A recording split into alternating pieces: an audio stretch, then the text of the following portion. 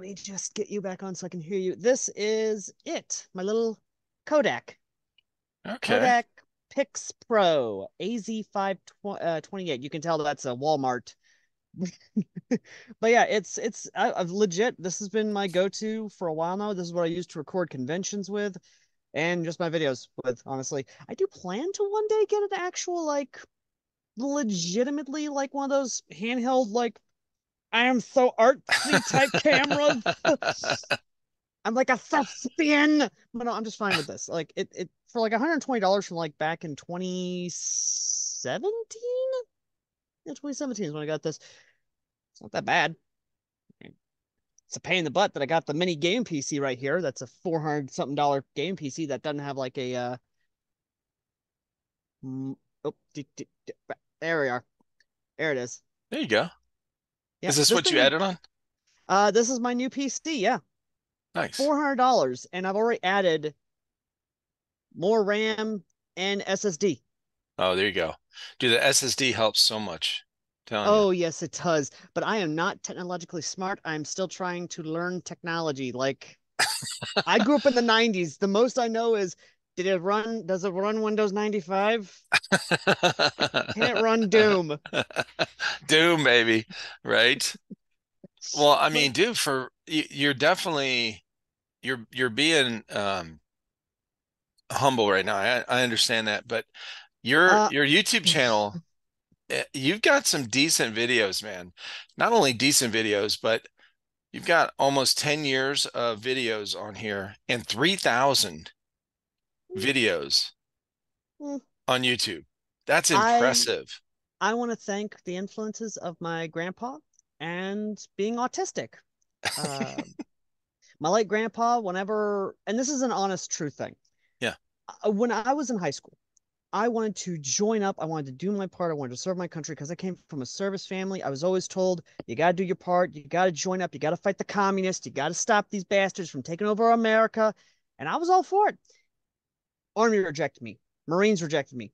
Didn't even try for the Air Force. I knew I wasn't going to get an Air Force. You need a college degree for Air Force. Navy rejected me. Coast Guard rejected me. The State Guard rejected me because I was autistic.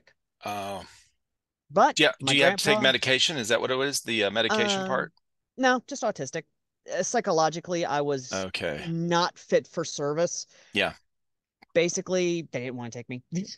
So the one guy I talked to recently, one of the guys I talked to recently, he had I don't know if it was like bipolar type of stuff, but he had medication and same thing with him. They wouldn't take him. And I know one thing for sure is any kind of anything like that where it's required medication, they Mhm. can't guarantee if you're on the front lines or if you're out, on the battlefield somewhere, they can't guarantee you can have medication. So if somebody's not able to function without their medication, they won't even take you because it's not Oh, going to be a guarantee that. So I can understand that, but yeah, yeah. it's I But guess the the big thing, autistic thing, does that fall under like a um, mental part, right? yeah, from Or what I psych? understand, It goes under psycho or psychology. I believe so. It falls under the psych eval Yeah. type deal. And the sad thing is that I was all for it. Like I was all for just going to do my part, serve my country. I love Yeah. my country. I love America. And when I found out that I was rejected by all these branches, even the state guard, not the Yeah. National Guard, the state guard, I was heartbroken. I'm sure. And my grandpa, who was a Vietnam veteran, God rest his soul, he set me aside and told me, Alex, God put you on this earth for a reason. And that reason is to make people smile. And that's all. That's all I do. That's why I do YouTube. I just love making people smile. I love making people laugh, be it with me, at me. I don't care.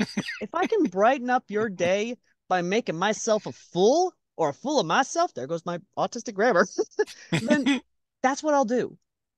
I do not care if people hate me. If I make you at least do something with your life, I've done something. I've Yeah. done something. That is good, man. Yeah, it's a good attitude. It really is. I mean, it helps with the depression, but Because we can't control what people think about us. And sometimes people aren't going to like us literally just because of personality conflict. Like that's just clashing personalities, which happens, right? Oh yeah. That's Oh yeah. something you're born with, Mm-hmm. mostly. So it could be the sound of our voice because, a lot of our human existence is based on like vibration, right? Mm-hmm. Mm-hmm. Frequency. So Mm-hmm. it could just be somebody's voice. Like I've gone through, radio stations where hosts, I'm just like, oh, dude, I can't listen to this person. And they might be a great person. I don't hate them. Dude, I can't be around your voice. But it I completely happens. It understand it. happens. I really do. I really do. Like Yeah. I fully get that. And the good thing is that when it comes to airsoft, especially, let me adjust my camera real quick so I can get my full body into frame somewhat. There we go. Now you can see both my hands because I'm a very handsy person. Not Yeah. like that, but Okay, you can say that till after the podcast here, okay? We don't need that on camera. no, no, we do that. There we go. There we go. But Alex's yeah. special time can be after. Good God, I can't. What is with my It camera? keeps Jesus turning. It Christ. keeps turning. Look. Ah, what is with Look, you? it keeps turning. It's still turning. Wait, hold on. Well, let me try something. Let me try something. Let me put this wire behind my flashlights here. Here we go. Let me Well, just you adjust that. I'm gonna do the There we sponsor go. shout out here for Go the ahead. episode. Yeah. Go ahead. I'll have a little Skirmish. stew. Yeah, thank you for the thank you for the sponsors of this episode, Skirmish and jacktac.com, Jackal Tactical. Go to skirmish.net to find out more about the Skirmish system. It is the top of the line, in my opinion, ahead of its time. It's going to make a huge impact in the whole airsoft community one of these days when people realize all that it can do. Go to skirmish.net to find out more. And if your local field doesn't have it or your event doesn't have it, reach out to the event coordinator or the field owner and ask them about getting it. It's very easy to get. And then Jackal Tactical out of PA has a couple storefronts and fields that they run up there. Appreciate you guys being a sponsor of the podcast. Skirmish.net, jacktac.com to get all of your airsoft info. Yes. And a little something I think a lot of people don't understand. No joke. I did not know this until I was way older. Yeah. So bringing back some 90s memories, about to unlock some core memories for all us 90s kids and those who grew up in the 90s. The Mummy. When I first saw the jackal heads, and I always thought the jackals were like these big, scary creatures. I had a neighbor who actually raised Egyptian jackals.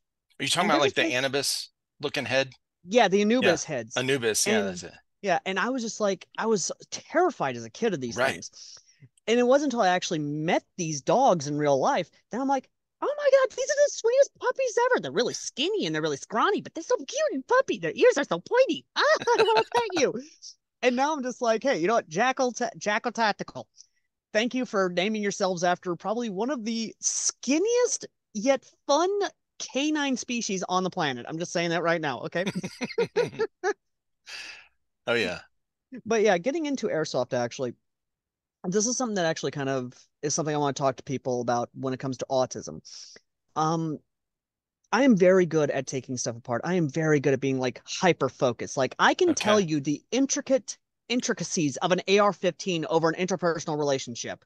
That is how good I am. But when it came to autism and me growing up, and this is a lot of autistic people. A lot of us autistic people, our emotions are on a dime can go from extremely happy in the moment, just excited on the cusp of life, to extreme depression, Hmm. just sad on a flip, or just extremely angry. Like if you watch a lot of my angry reviews, especially media reviews, a lot of those people say, "Oh, I'm just hamming it up. I'm just acting angry." No, that is my legitimate Really? anger. Yeah, that's my Okay. legitimate anger towards either a product or a story or, God forbid, an author. Question: can I cuss on this Yeah, podcast? absolutely. There's no rules on here. Oh, thank fucking God! Because let me tell you right now, this one motherfucker, he pissed me off so goddamn bad that, dear Christ, on a sugar coated stick, I wanted to beat him so bad, and it was What was this? just Somebody on your comments or something? No, this was an author Oh, who was making a story, and he fetishized a certain action you're not supposed to do in polite society, or you may go to jail for. okay. SA. I don't know. I'm a little You know, slow. I'm a little slow. REP. SAR. Oh, you're spelling the word? No. RAPE. Oh, rape. Okay. Yeah, he fetishized it. Okay, fetishized. What do you mean? As in, he made it seem like it's okay to do that to defenseless people. Oh, I gotcha. Okay. And that did not vibe well with me. Like, No. if you want to make that kind of story, go ahead and make that kind of a smut story. Don't try to make this as a plot point for an actual story and then claim, oh, the US Army will happily send in soldiers who are mentally unstable into combat zones, even though they've already been Section 8'd out of the military. This guy pissed me off so bad. Well, now, Like, was he writing a novel? Is this what he was doing? he was writing a fan fiction, a Okay. gate fan fiction, which are a dime a dozen in the fan fiction community. Gotcha. And it was so bad that people were calling him out on it. And the worst part is he had an actual pedophile on his writing team. Honest Okay. to God. And I had to call him out. And everyone was saying, oh, I'm the villain. I'm the villain. I don't know what I'm talking about. Stuff came out about the guy. And now the author is doing major ground damage control. And I'm just sitting here smiling like, I told you. Yeah. I told you. Like, but getting back, How I'm trying to figure out how people could say you're the bad guy when you're calling out something that's bad.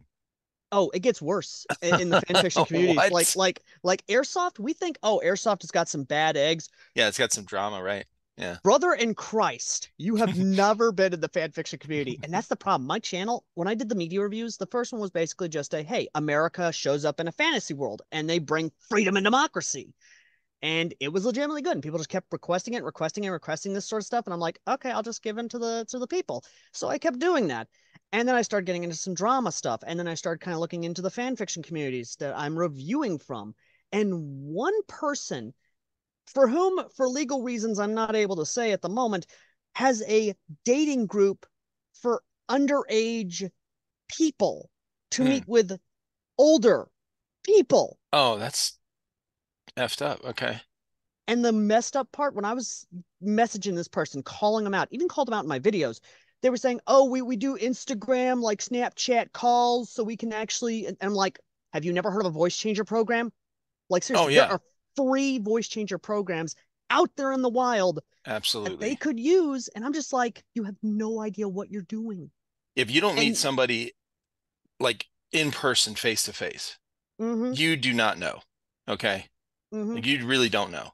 Like, I'm happy the airsoft community is all about, oh, this milsim's bad, or oh, this gun is bad, or oh, this person's bad. Like, It's a pretty brother, innocent bad, right? yeah, like my brother in Christ, I will take that drama over just trying to get the FBI to look at this, be like, hey, Yeah. this right here. But but getting back to trying to be more fun and why I love airsoft, because again, airsoft podcast. We can Well, get to what the did media so stuff. you said you got into fan fiction. Was this something that like you did before? Like what led you into all Before that? before I was monetized, and to kind of say, hey, I can stay monetized because they were kind of going after the airsoft content, YouTube was back then.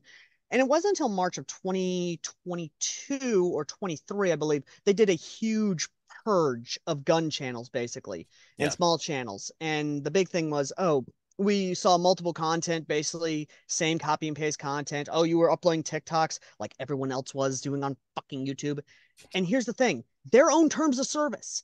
When it comes to copyrighted material or other user material, they are to copyright claim you or copyright strike you. Yeah. They did not do any of that. They instead just full on demonetized hundreds of Oh yeah. thousands of channels in March of year 22 or 23. I Hmm. was among them. And so I said, screw it. Because at that point in time, the fan fiction reviews were actually gaining traction and Yeah. were legitimately, I loved doing them because it was something outside of airsoft. I could do that sort of stuff. I could be like, hey, I love doing this legitimately, and it's honestly entertaining. And I get to do media outside of fan fiction because there is a manga that I'm working on right now, a manga review for this manga where this dude, average Joe Schmo, and you would like this. All airsofters would like this in the West. It is an airsoft isekai manga. Isekai, for those who don't know, is basically someone from Earth gets transported into insert blank here type world. This dude basically gets told by a goddess, hey, I'm going to allow you to have your airsoft guns be real guns and unlimited ammo cheat. Whoa. And this dude's collection, first couple chapters. Oh, he's got a Glock. Okay. Oh, he's got a Colt M4. Okay. He's got a Spaz 12. Okay. It's getting juicy. He's got a Barrett 50 cal. Okay. What kind of job do you have again?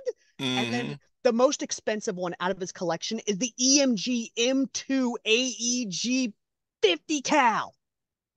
He just pulls this out. And I'm just like, dude, that is a $3,300 gun. How much is that in yen? 500,000? Whoa. What kind of job do you have? And the second most expensive out of his collection is an RPG. Oh my gosh. And I'm just like, I love this manga. I want to know what your job is because Salaryman does not cut it. There's Salaryman, and then there's IT guy who's making the big bucks.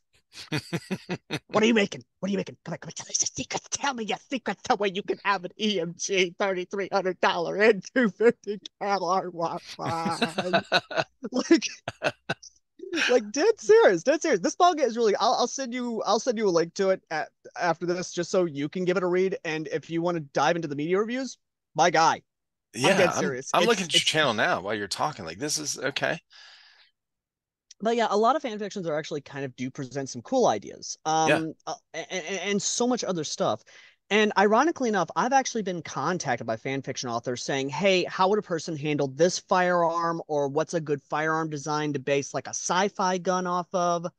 And I'm usually just sitting here like, well, the AR-15 has been historically used. The Thompson submachine gun has been historically used by James Cameron for the iconic pulse rifle, MG42 for the smart gun, the VP-70 for the sidearm of the United States Colonial Marine Corps. And again, they literally come to me because they know, oh, I've got a YouTube channel, I review fan fictions, Yeah. and I have reviewed some crazy ones. Legitimately, I've reviewed some crazy ones. And one of the craziest ones that should not work. Okay, second craziest one that should not work. There's an author who I review who I'm in contact with, a Romanian who is full on into the Halo lore, is legitimately a really good author. And he is full on just he's able to make something work.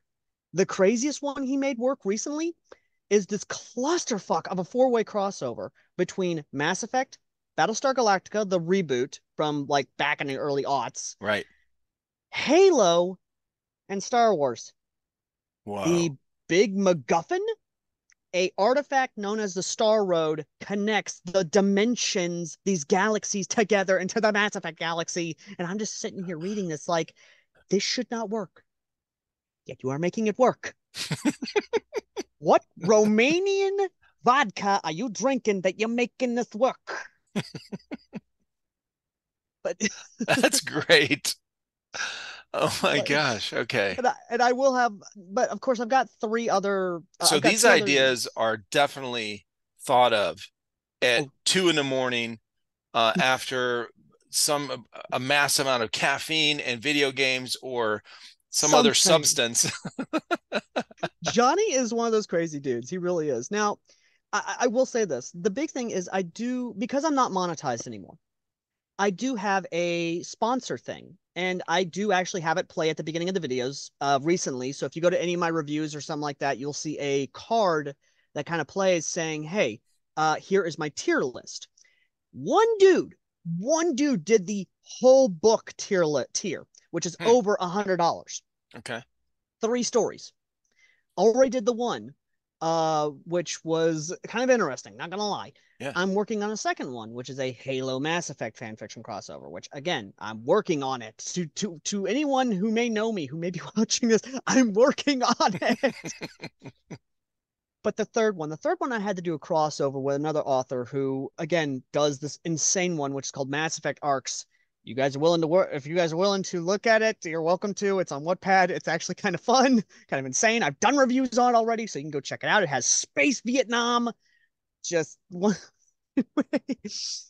Oh my God. So basically, this one, third one, was so insane, so out there, so crazy. I had to pull this guy in because, dear God Almighty, when I tell you the title of this, you'll understand. It's called Forging a Harem.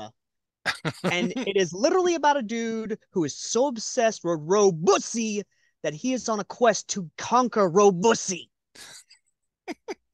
And I'm just reading this, and I'm just sitting here looking at this like, what am I looking at? Why has this person asked me to review this?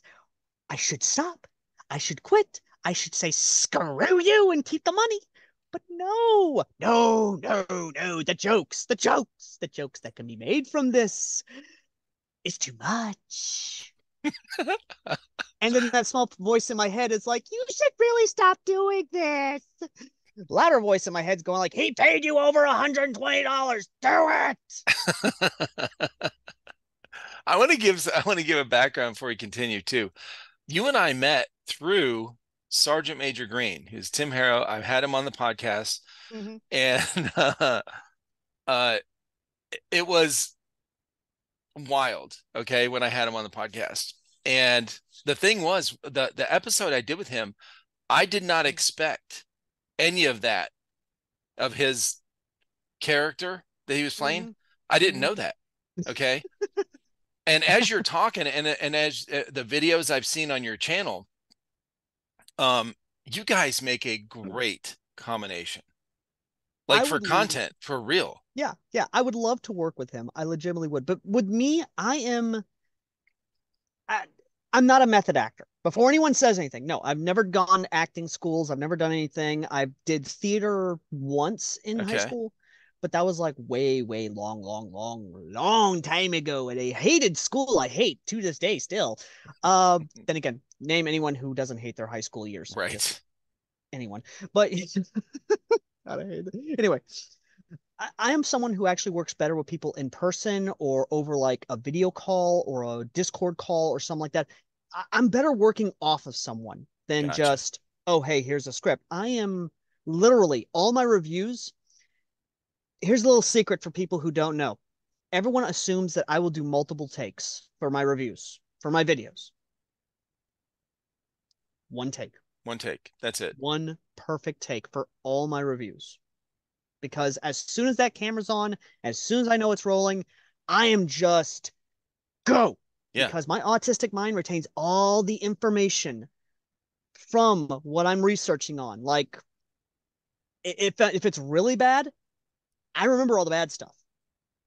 I legitimately do. If you go look at my Superman review, which is the last Kryptonians or last survivors of Krypton, what have you, I was so pissed at it because the dude made this fan fiction where basically two Kryptonians survive from Krypton. I'm like, okay, which one? We talking the Timverse from the glory of the animated series of Superman, Batman, Static Shock, Justice League Unlimited? No.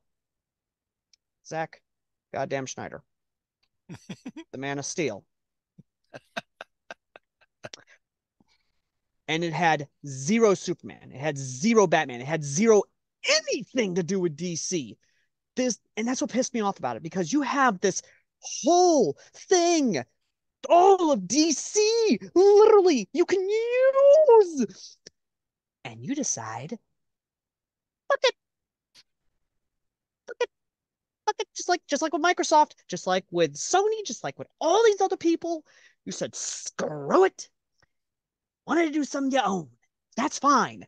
But leave DC out of this. We already have enough damage as is that we're trying to fix. I'm looking for that video, dude. I would love to see that right now for real. Okay, let me actually go to my channel and I will happily send you a link over Facebook if you want. Um, let's see. It should be under my media reviews. Oh, you have a Play. playlist? Oh, I've got playlists for damn near everything.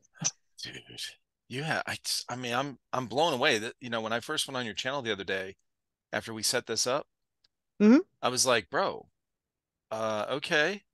All American AA Airsoft Media is all American, right? Hmm. All I American love. Airsoft. Yep, I love I my love it. country. And you have almost 4,500 subscribers, over 3,000 videos. And then when I went to sort them by oldest, I was like, this guy's been doing videos since like for 10 years. I mean, that's impressive, dude, for real.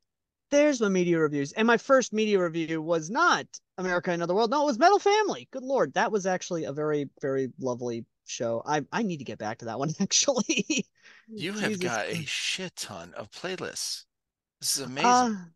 I've got it, thankfully. Let me see. And a lot of the thumbnails for a lot of the videos you'll see. A lot of times I'll just take stuff I find on like Google Images or something like that and just be like, oh, that's Hmm. cool, that's cool. Um A lot of the other stuff, though, I will actually contact my buddy Merk, who is the author of a ton of cool stuff. I actually do work with him on some stuff, um, on some of his projects, and he'll work with me on some of my projects and what have you. Uh, but a lot of them is just kind of, it's kind of depending on how one looks at it, and it's kind of yeah. You've got to listen, bro. You got so anyone watch or listen, you've got a playlist called America Month. I love it. That was a themed month that oh my God, that one was just so insane. Okay, I've got it. I'm sending it to you now. Over the Facebook. I don't know if there's a chat option for Zoom, so I'm just gonna send it over this, That's fine. over Facebook. But yeah, no, that was all Merck's handiwork. That thumbnail. All right, we're gonna share the screen here so people that are watching can see this. Fair warning: the anger you are about to see is legitimate. It is not for show. It is legitimate anger. Yeah, you're not being theatrical. You're being you. Yes. Oh my God, this intro. So this was last year's intro. Yeah. Um, and I went with the Gordon Freeman's Mind stuff because I love Freeman's Mind, and I was like, you know what, let's do that.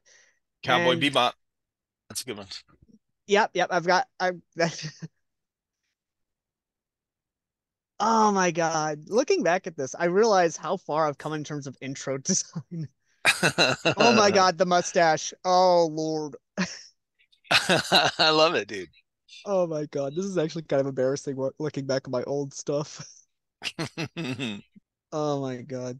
And that was a ring I actually had. I actually went to a witch shop, the ring you saw there. Yeah. And that was something I got at a witchy shop because they were like, oh, this will help with creativity and stress and anxiety. I was kind of into that mystical stuff. Yeah.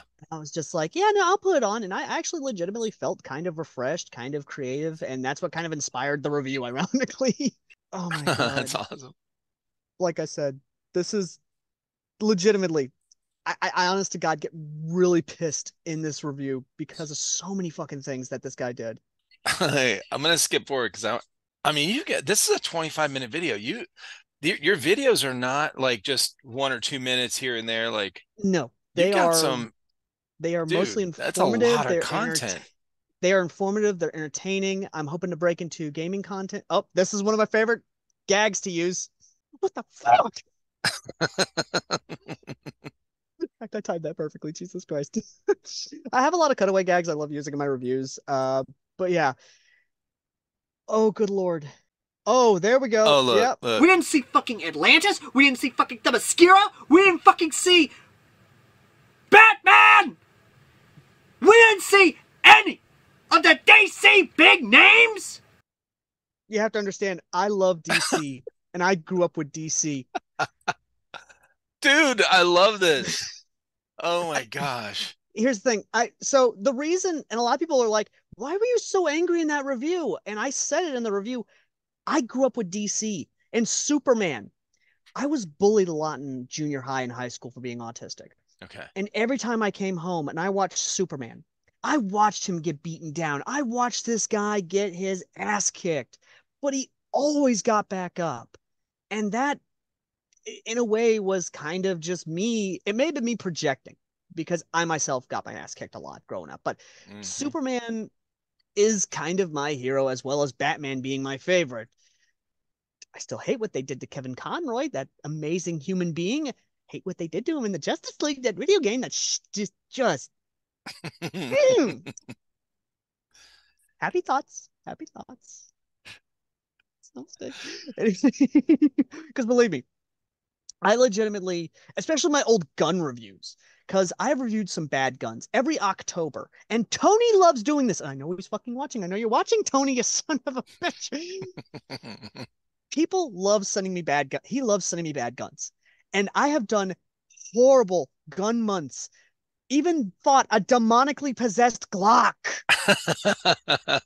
And let me tell you now, I every October I will review a bad batch of guns, be they Springers, be they EEGs, be they gas guns. I will review them because no one else will, and I will tell the truth. Because people who just look at these guns, these cheap guns, talking for real for a second, people who look at these cheap guns, they will just look at it and be like, "Oh, there's no content there. It's just a cheap Springer." Me, on the other hand, this jackass, I see a joke waiting to happen. I see me being yelling at this thing and then taking a 12 gauge to it. That is not a spoiler for what's to come in the future, but I can assure you something's going to happen that may involve me shooting one of these cheap guns with a 12 gauge shotgun.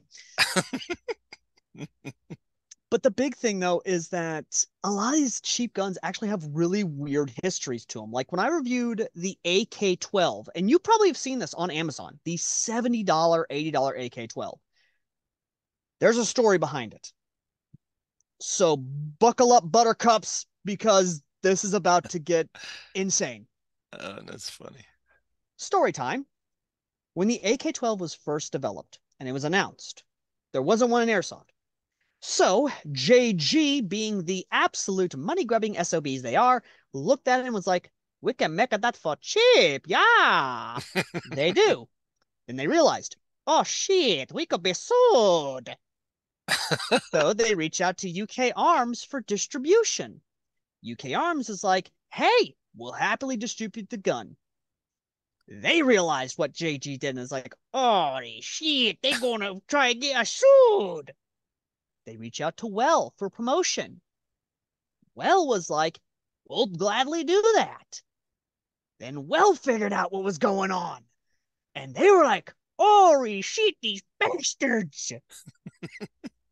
And so, to complete the circle of cheap gun manufacturers, they reach out to Double Eagle to make the fucking box art. Oh my God. And they did. And they made bank. Because technically speaking, they're just making the box art. They ain't doing shit. And the messed up thing is that Russia never once sued them. Never once. Of course, JG stopped producing them. Well, okay, I say they stopped producing them. What it really means is they handed it over to UK Arms. UK Arms is still producing the thing.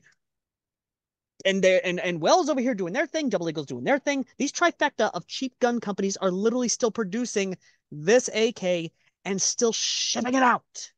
Holy shit. Yeah. And it goes alongside the other two cheap AKs you can find on Amazon for 60 and 70 bucks. And the side folding AK, I reviewed that one. All these AKs that you see online, they have V3 internals. Mm. I am not even joking. And I have opened these things up. They have V3 internals. You can fully upgrade these things. And the one cheap Well AK-74 side folder has a quick change spring system. What? No joke, my guy. So that's why I love doing what I do. I literally tell people, hey, check these guns out. They've got some really cool things, really interesting history. and you can do evil to them. And no joke, I know people who have done evil to them. Evil including HPA, DSG, just stupid, crazy. Whatever the hell have you done to this little plastic gun? So And what that's makes them cheap? So the body is like just flimsy as cheap hell. plastic. No, it's not. Yeah. It's not even that. It is made out of cheap plastic, yes, Yeah. but it's not flimsy as hell. Believe me, I know cheap. And everyone who's like, oh, this one gun that's like $80 is such a cheap gun. It's an LPEG. I will look at it and be like, okay, motherfucker, listen right the fuck here, right the fuck now. Number one, that takes a full size AEG gearbox. Number two, that takes a full size fucking AEG magazine. Number three, that has a Tamiya plug, meaning that can be switched over to Dean's. And number four, the fact that it has all those three factors in place means that that thing can be actually swapped over and turned into a sleeper build, you absolute ignorant son of a bitch. Oh, that's funny, dude. I'm a southerner from Tennessee that speaks honesty. What can I say? But in all seriousness, though, a lot of these cheap guns, legitimately, there are some that are actually good. The AKs I've reviewed, the UK, the trifecta AKs that I love to call them as, they are actually can be upgraded. But then I came across one from all places, Cabela's. What? Cabela's are bringing in through Cybergun, mind you, because Cybergun jumped onto the bandwagon, are bringing in South Korean AKs. So let Okay. me so let me tell you about South Korea. So I had to do a little talking, had to do a little This research is into this. crazy. Okay. I was gonna say you definitely got some information on this stuff. That's good. So South Korean airsoft is a little bit weird. So you have to be a certain age to buy an airsoft gun, but you can't buy an AEG or a gas blowback. You got to buy a Springer. So to maximize profits, companies started producing two variants of their guns: Spring variant and AEG variant. Go ahead and ask me what makes them different. Hmm. It's South Korea. It's right there next to Japan. South Yeah. Korean airsoft. I spent a couple months in South Korea. Okay, so here's where it gets fun. The only thing that makes them different is that the Springer can be converted into an AEG because it literally has a spring gearbox. You heard correct. Spring gearbox, meaning that it is a plastic gearbox that literally just is spring action. So there's a gearbox in it. It's a spring gearbox, Yeah. as we've called it. And all you got to do is pull that out, put in an actual gearbox, boom, ready to go. What? And you want to know how much this AK is right the hell now on e-bike? Hmm. $60. What? And it takes AEG magazines, and the little 20 round, like speed loader type magazine fits into AEG AKs. Whoa. So you can literally take this South Korean AK and either HPA it, leave it as a Springer because that thing has 100+ feet range with its fixed hop up. Not joking on that. 300 That is FPS. crazy. Or change it into an AEG. Right. And there are websites that sell these South Korean guns. And you can get them either as spring variants that are like sub $100 that take full size AEG magazines. It could take full size AEG gearboxes, or you can spend over $100 and get the AEG variants. Like, I mean, that's cheap, dude. Like for real. Like for somebody to get because we did on our channel, we used to do, I was telling these guys, okay, do a beginners, one of those popular, what a lot of airsofters do on their channels, right? mm-hmm, Um, all right, this is what you need to just, bare bones minimum to get out mm-hmm, on the field. Like, okay, for somebody that doesn't have a big budget, okay, this is what you mm-hmm, do. And yeah, we did the same type of thing, right? With these guys we're going through. But mm-hmm. yeah, that's insane, dude. Okay. And you were Oh, talking about earlier, that I have a playlist on our YouTube channel that I turned off, unlisted a while ago. mm-hmm. And I want to show you real quick because it's pretty funny as to what we're talking about. we started our channel when we started doing reviews. So this is Christian, my oldest son, who was on the Mm-hmm. channel. Mm-hmm. Do you see that?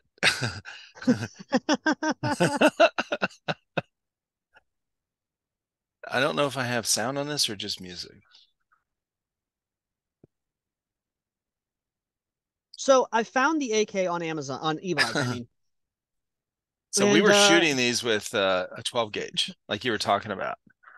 yeah. Look at that thing. Oh my God, that is insane. So I love this it. is I what love we the destruction. this is what we started doing, okay, to these guns. Mm-hmm. And then to the cheap ones that we would get in the mystery boxes. Well, Mm-hmm. then somebody commented on, I think, this video and said, instead of blowing them up, why don't you do a giveaway with them? And that was actually how we started our giveaways. And we had done a ton of giveaways on our channel. All right, what do you got here? Let's see. That's the AK. This is crazy. All right, for anyone listening instead of watching, I'm pulling up the screen right now. This is evic.com. This is Soft Air Kalashnikov licensed AKS-74U spring-powered airsoft rifle. $55. Here's the thing. That's a Holla. South Korean AK that they've just rebranded, That's redone, crazy. and it has a 14 millimeter negative threaded barrel under that flash hider. Yeah. And like I said, it can take AEG magazines. It can be And that upgraded to an flash, that orange tip is god awful. Please take that off when you get it, okay? But no, seriously though, like again, I did the review on it. If you Yeah. guys want to, you can go find my review on my channel. You can find my review of the South Korean AK because that's We'll what it list is. the link for sure in the description too, so people can Oh look yeah. at it. Yeah, that'd be cool.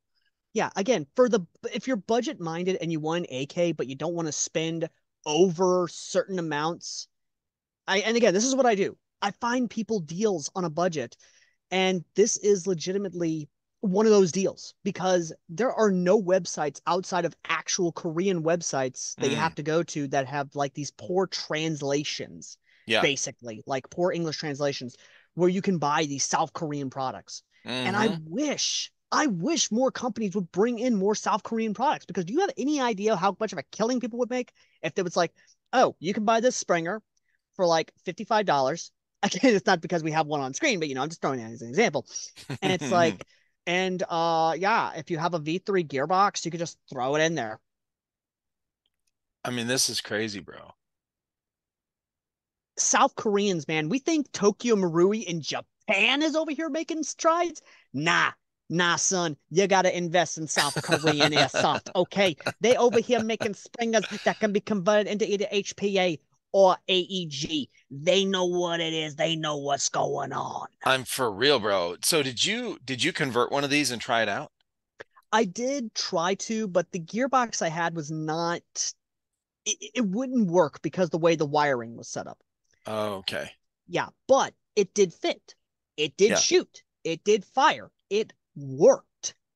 And that's what blew my mind because it's like, oh my God, that's awesome. Yeah. So And with the AEG, so if you swap it out, what do you have to do? Like Dremel some of the no, inside to get the nothing. wiring to fit? Okay. Well, if you're trying to get the wiring to fit, if it's like Yeah. a rear wired gearbox, then yeah. Right. But in terms of like if it's meant set up for like the 74s, Yeah. like the Like folding on stocks or top, the right? underfolders, yeah, yeah. Mm-hmm. Like on top, just drop it in. Just Hmm. drop it in, lock it down, done. That's awesome.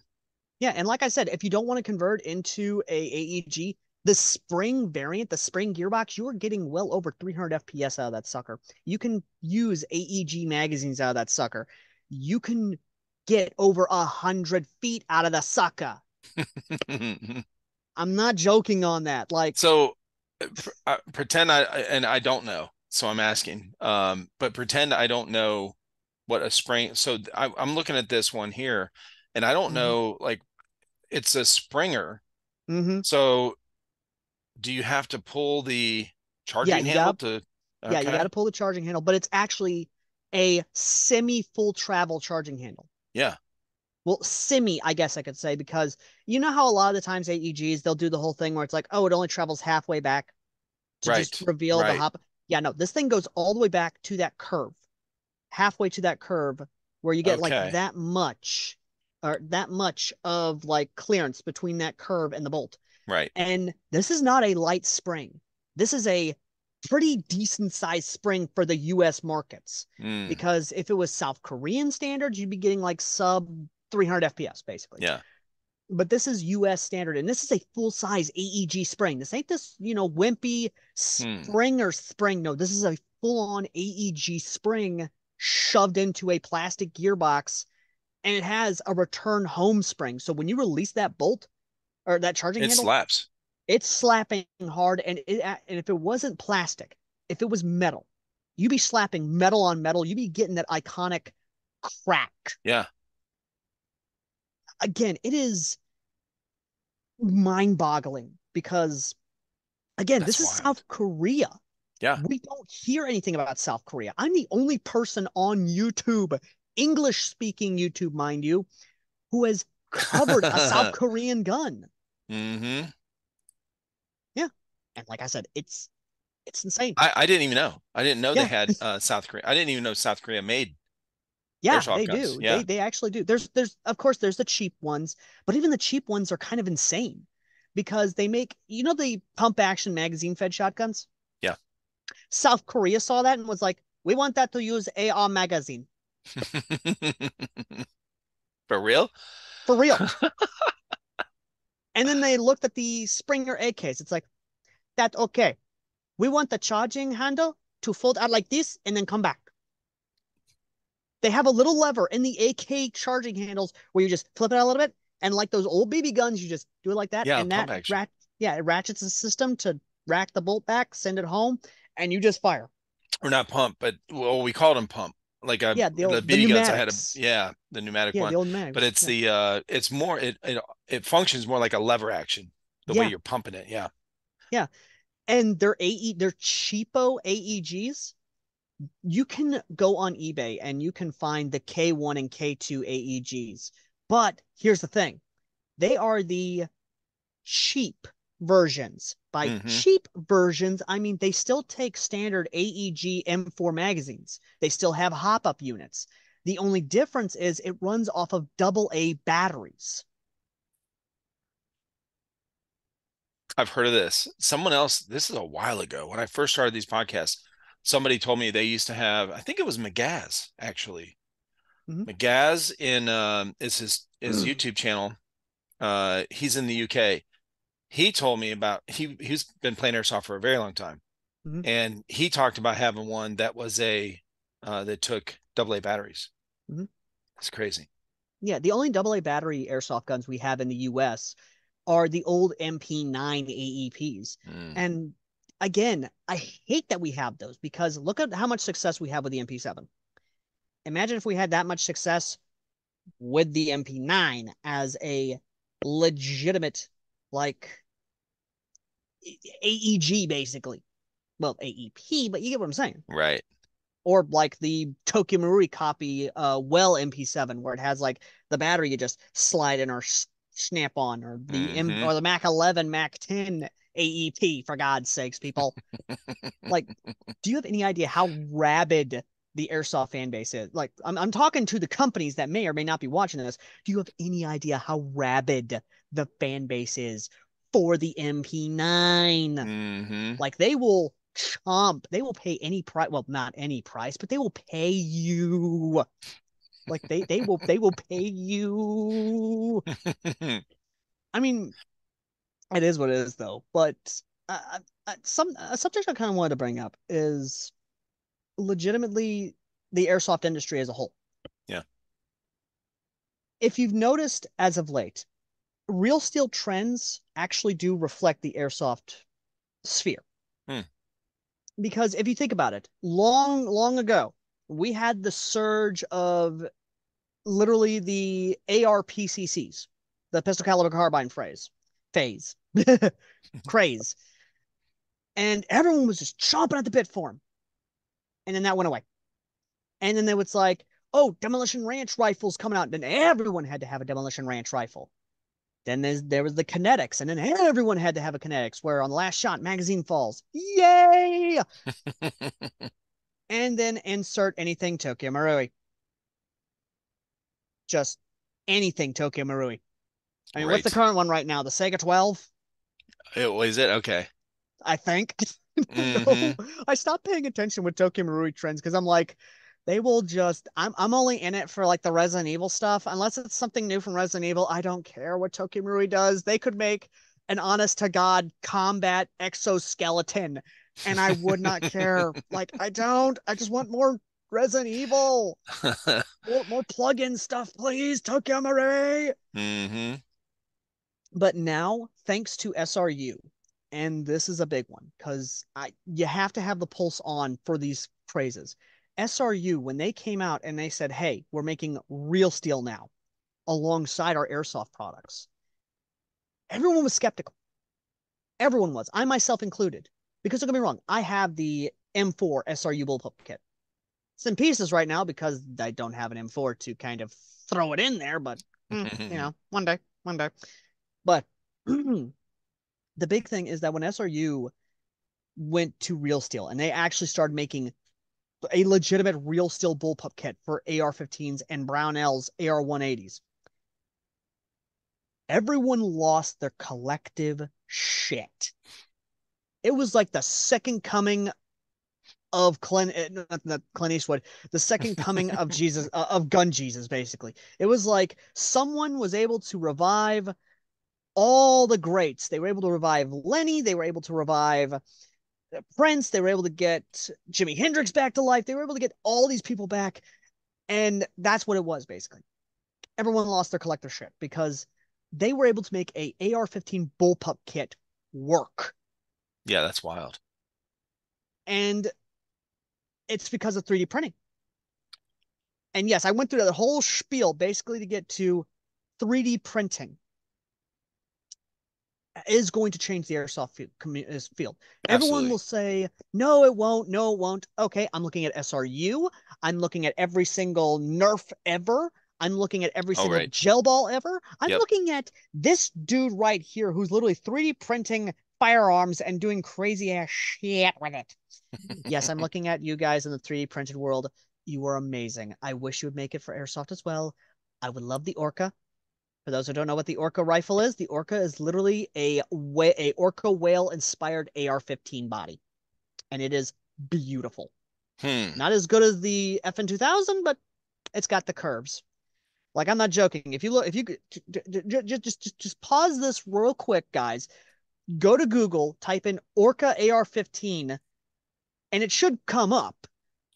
We're I gonna say find it that. right now. We are gonna find it. Yep, Let's see there, here. there it is. This beautiful, beautiful body. Oh, I want one for airsoft so bad. Like it bends just this beautiful blend of retro, futuristic, modern. Like, Okay, so there's a bunch of stuff on here, different variants. What yeah, right there. What you're looking at, like that is the Orca AR-15 body that you're looking at, and it is just. I want one so bad for airsoft. that is cool looking. Like I said, it blends the retro with the futuristic. It's organically flowing. Don't get me wrong, the black and red's good too, but I'm kind of down for just, the black and gray or the black and white, but just God, I want one so bad. I mean, the thing is though, it's like it's not that much of a change. Like it's very subtle. It I, is. I mean, it's noticeable, but it's not like a huge, crazy looking change. Like it looks awesome, but Like it's I yeah, well, yeah. it looks so futuristic. Like I said, I like to call it retro modern because of the handguard, Hmm. because you can see the A1 inspiration in the handguard. And Right. and that's what I love about it. Like if you just look at 3D print stuff, anything, and this goes to everyone out there. If you have a 3D printer and you can make a new design gun, you can literally rule the fucking airsoft world because if you can make it where it is affordable, where it is able to be upgraded, where it is Mm-hmm. modular, you can literally make so much money. Like SRU was able to make so much money off of their 3D prints and then move on to injection moldeds because they just start Ah, out with bullpup stuff. right. And then it just evolved to, hey, now we have armor. Now we have all of this. And it's just insane how far it will go into the future. It's going to get to the point where we're going to be able to 3D print out entire guns. I'm Absolutely. talking gearbox. I am talking body, just attachments, all of it, just from a 3D printer. And all you need, bolts, screws, the motor, the wiring, the gears, piston head, the spring. That's it. Has anyone tried Oh, doing a full dude. gearbox, like the gears, I Yeah, guess they that what have. would what you can't print springs? No, well, you can, but it'd be like the small stuff, it'd be like Yeah. the Anti-reversal spring is really tiny. yeah. I don't know. Yeah, like I said, basically the big thing with 3D printing is that that's going to be the future of airsoft. And already companies are doing that. If you look at what companies are doing, especially with G&G now, it's Yeah. clear what G&G did with that new bullpup shotgun. They just saw the Flak 12 and it was like, that's made out of metal. We can make it somewhat cheap and then overprice the hell out of it. And they did. And they made an injection molded bullpup system because it's all polymer. Yeah. Well, minus, what needs to be metal, but Right. again, an all polymer gun. If you look at just, again, Glock, much as I hate them, thanks to the community ruining it for me, that's a good example. Or even Smith and Wesson, like frames, or hell, just for because it's there.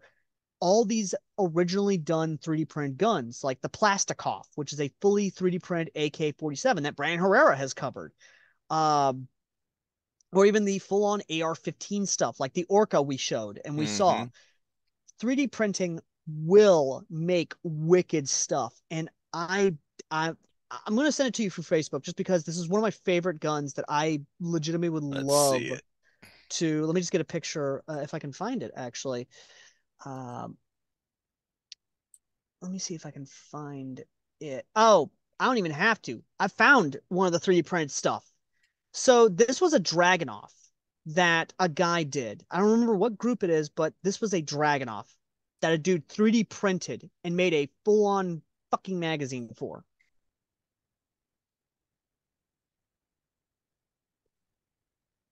Let's check this out.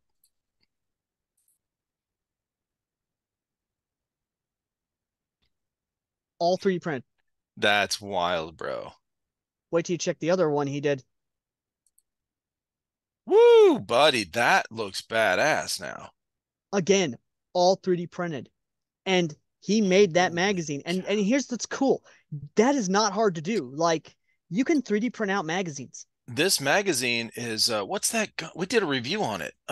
That'd be the Bison. Bison, thank you.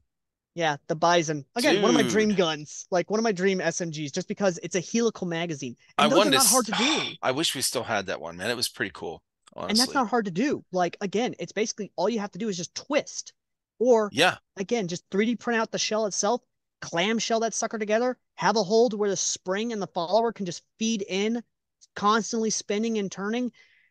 And I would not be surprised if that was a 1,000 something round mid cap he designed. yeah. Like, could you imagine someone show up to the field with that 3D printed? I mean, that's cool as hell. This is what I'm talking about. This is what I mean by 3D printing is the future of airsoft. It really is.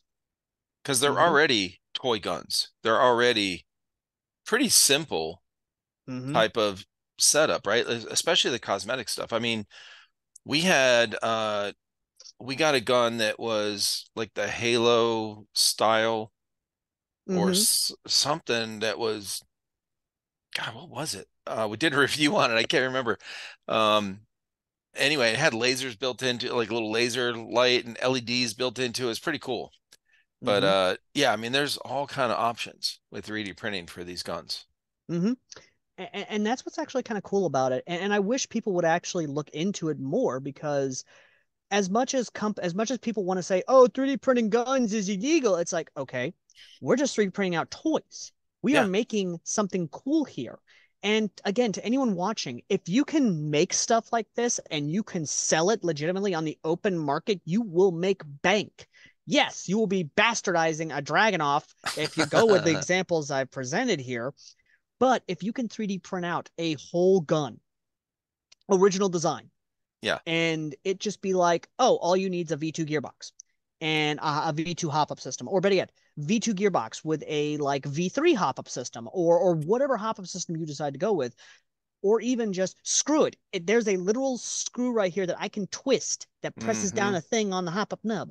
Like, again, if you can do that and you can make it affordable and modular, like based off the AR-15 platform, who cares? Just do what this guy did and have fun, for God's Does sakes. do you know, does this guy have like a channel or something? Did I he don't show know. the process?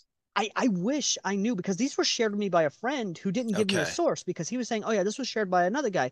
To anyone watching who knows who did this, to the guy, you are a mad lad. And I would love to have a Dragonoff that is working off a helical magazine. Let's do a search. Airsoft 3D printed. Oh, you're about to go down a rabbit hole I went down. I'm not going to say anything. I'm just going to have a little Come bit of on, come stew. on. Let's do it. Let's check it out. Let's just look at images. How about that?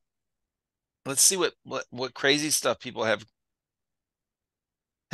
come up with.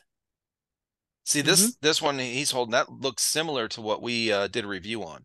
That would be the SRU bullpup sniper rifle.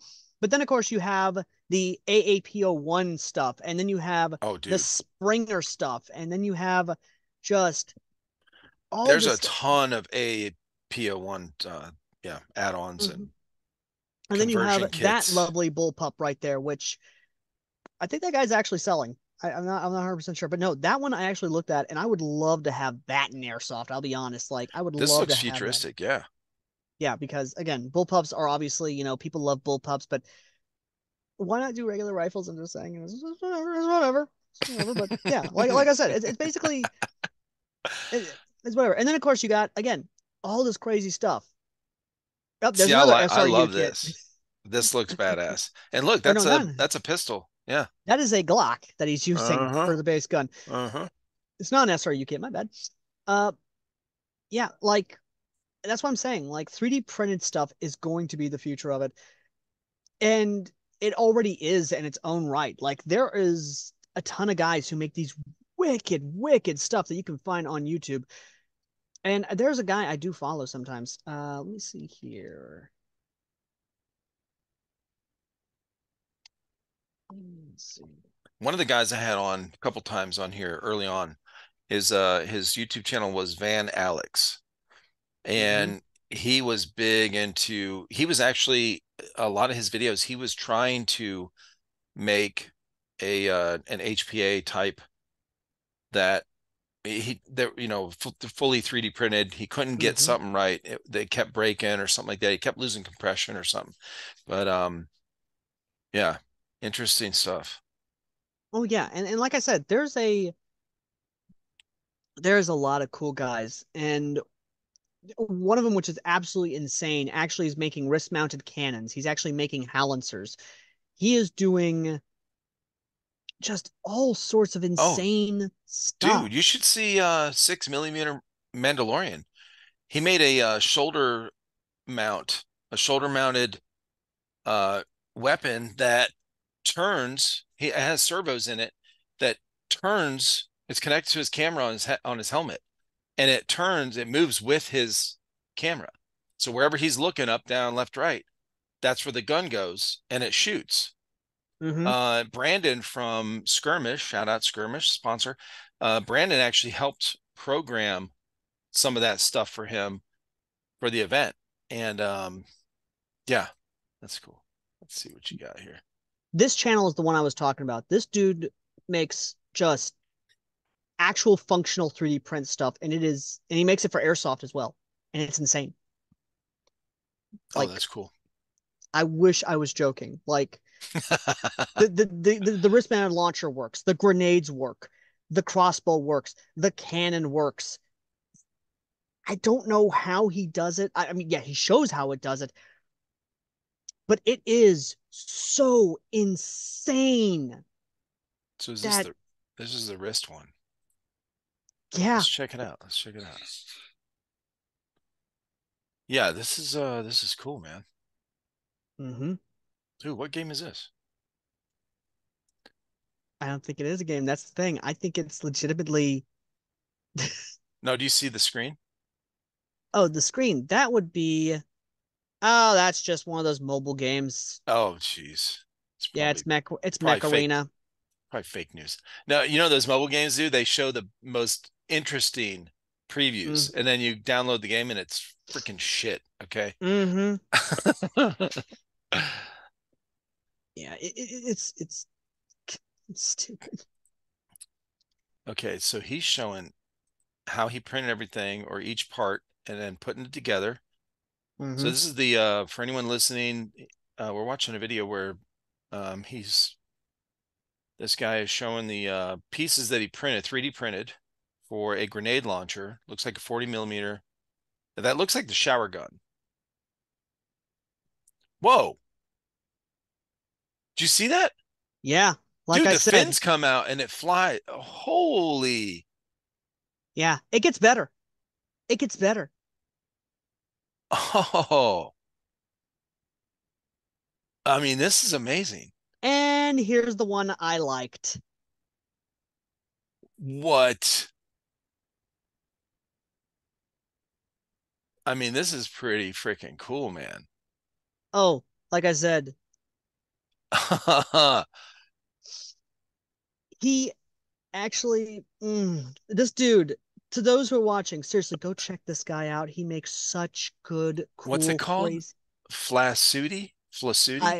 I think I don't speak his language. I'm not saying that to be racist. I Yeah, legitimately do yeah. not pronounce anything. Just, I mean, this is crazy. mm-hmm. Yeah, You know, that's what. this is yeah, there's a lot of people get into the 3D printed gun stuff. Okay. Yeah, and there are shorts where I wish I knew the name of it because it was one of those things of, oh, that's really cool, and it's just like I have lost it. If I can find it, because this dude actually built this. And it works. It's a shell ejecting and it works. I wish I knew where the short was because it was insane. I mean, The guy that's actually, crazy. yeah, the guy actually built the Linux in Airsoft. Oh, really? I think I have found him. All right, let's check it out. Oh, let me make sure. Let me make sure. And no, I did not. You suck. I'm trying to make sure I've actually got him because again, it's one of those things of I'm trying to make sure I get you good links so you can oh, there it is. There it is. Let me send you the link just so you can see this amazing ingenuity. Looks like a Barrett. That's the Linux. Whoa. What?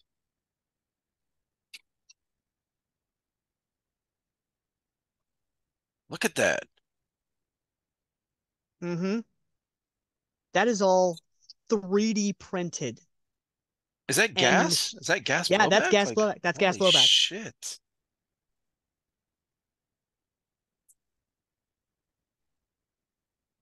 Oh And man, we got some smart dudes making some of this stuff, bro.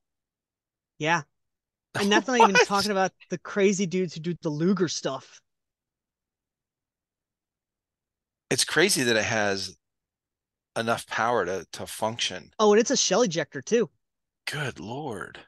And if you go to his shorts, you will find a lot of the stuff he's created, including a, I'm not even joking, a Luger PO8 G43 carbine kit. Whoa. Mm-hmm. And he's I again, I wish I was making this stuff up, but this is just the Hanverine. Okay. yeah, like again, just go to his shorts and just look at this All crazy right, let's stuff. check out his shorts. Hey, anyone that's just listening to audio, go watch the video later because this is Yeah, too much to describe. And this is really cool stuff. Okay. yeah, Like this is really stuff. badass stuff for real. And if you're an engineer who loves building stuff, I don't know about you, Iraq. I don't know if you have a background in engineering or anything or tinkering, but you yourself are going to be scratching your head just examining these things like enhance, No, enhance. I'm very heavy on the mechanical aptitude. So but I was always into uh mechanics. So like fixing stuff that's broke as Mm-hmm. opposed to designing and building something that's not there yet. So, but all this stuff fascinates me because because I think, aptitude, and I understand, have a good understanding of how things work. Mm-hmm. Um, when I see these things, I'm going, oh my gosh, they got that to work. Like how I understand what they had to go through to figure these things out, right? Mm-hmm. A Mm-hmm. lot of if then statements Yeah, in their the head, right? one that blows my mind has to be his M712 just machine gun stuff Yeah, look at because this. I am just sitting here looking at this like, how'd you make this work? Like, I mean, this stuff is amazing. That is a fast cyclic rake too. What? yeah, yeah. And the fact that he made it off of the M712, and I'm just sitting here like, uh, Oh my God. okay, That's awesome. how, how? Like, I don't even know what this thing is. Look at this I don't read Korean, sadly. thing. Oh my God, that is so cool. Like, again, this is why I love looking at this side of the airsoft world because not only do you find really cool and interesting like guns and stuff. What? Okay. Is it supposed to, the fan flips out from the I, gun? It's supposed to keep you cool while you're shooting? I don't know. That's what makes me laugh. I just It is. It says bolt action rifle summer setup. So he's got a little electric fan on this that blows back in your face while you're yeah, shooting. yeah. That's awesome. And the Okay. cool and one of the cool things he does show off a really cool Whoa, look at that thing. yeah, Looks like you put the pistol in upside down. yeah. Oh my God. Colibri machine gun. Whoa. That's like the old style Gatling guns from the. Yep, yep. Little Calibri. Holy crap, dude.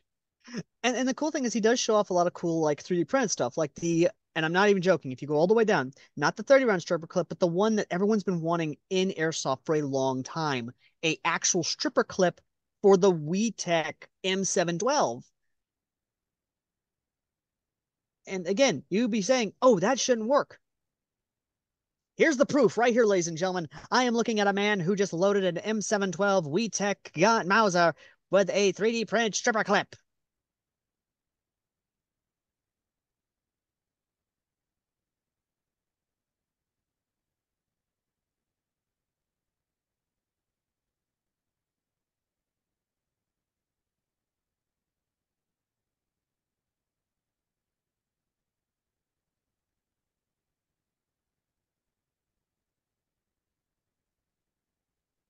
Very cool stuff, man, that people are coming up with. Did you see uh I mean, have you gotten into 3D printing at all? I wish I had the money to. I Yeah. would love to because I have these ideas in my mind. I would love to learn how the system works. I would love to be able to actually kind of create these ideas because there are a lot of cool stuff I would love to 3D print as like kits and stuff. Because Yeah. when you look at a lot of the guns set in the quote unquote future, the future, there are a lot of cool stuff that legitimately could be done. Like, yes, I could point out the obvious. Oh, cyberpunk could be done, and it's Mm-hmm. like, no, I'm not. Steampunk. Yeah, steampunk. Uh-huh. I mean, another good example. And again, I'm sending it through Facebook because again, I don't know if YouTube has a or not YouTube, my God, Zoom has a thing. But there was this one AK design I saw. And I just looked at it and I was like, that legitimately could be pulled off. Mm. I mean, just I look mean, at this thing. the only thing that looks AK on this is the magazine shape. The This looks magazine, the bolt, badass. the gas tube right there, the front sight block, the Yeah. like again, this could you imagine if I had the ability and to 3D print on a kit like this with the M-lock rails right there, the integrated like angled foregrip right there, where it's basically done in a way to where the magazine can be the extended magazine catch right there. Like there are so many guns that I would so love to do. Like, my God, because I find these cool concepts online and I'm just looking at these things. And then I'm just thinking they could work. Legitimately, they could, honest to God, work Yeah. in airsoft. Not in real steel, obviously, because So we what would be, so let me ask you this. shoot. If somebody had, if somebody's into 3D printing, which a lot of people on here and watching this and into airsoft, they are. Either they're into it as far as doing it, or they're into it as far as interested in it. But I know 6mm Mando, he's constantly running his printers. He's making all the stuff for the Star Wars, so they make their own. Mm-hmm. A lot of his guys make their own gun attachments and everything to make it look like the Star Wars blasters and the Mm-hmm. all the outfits and the helmets that he has. And the last podcast I did with him, he was printing one in the back. You could see the printer going, and he's like, "Oh, I can't." I said, "Oh, what you got going on back there?" He's like, "Oh, I can't reveal it yet." So, yeah, and because it was for his event coming up, that was right after our podcast. Mm-hmm. So, I mean, there's a lot of possibilities. So he does the Star Wars based event, Galactic Civil War. Uh, what we need is Gears of War events, Halo events, obviously. Uh, Mm-hmm. and I don't know, has anyone delved into what you were talking about earlier, DC comic events for To airsoft? my knowledge, no. And Fallout, especially post-apocalyptic, like I am a. But before I get into that, I want to kind of bring up one more thing that 3D printing will definitely help with. Yeah, go ahead.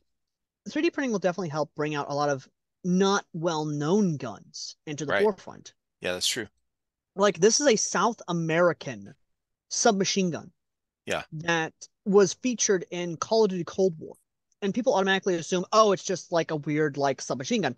No, this thing legitimately was tested by Brazilian military and police, Mm, and they legitimately liked it. But then when problems started happening, and it was like, it's not good enough to be used. Because this thing, again, if people see this and you pull it up on screen, obviously, if you look at this gun, you can see that it wouldn't be that hard to do. right. And I'm going to tell you why. I'm about to go, if you know Mike Burnfire, ladies and gentlemen, I'm about to go into a Zach Hazard gun rant. Uh, Do it. so, like I said, pull it up on screen so I can explain. Okay.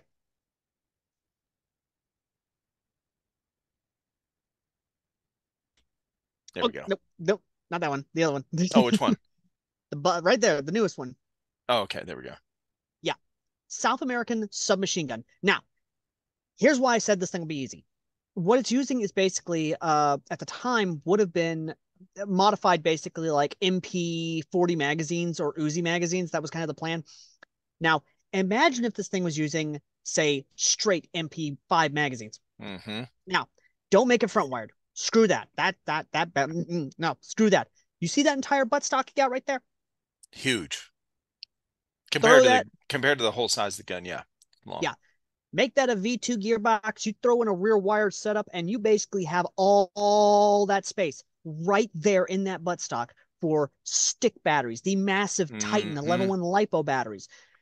The charging handle is literally right there. So it'd be easy to basically do like a half setup to where you basically have the gun like this and you can literally pull back, boom, halfway just enough to reveal the hop up right there in the ejection port.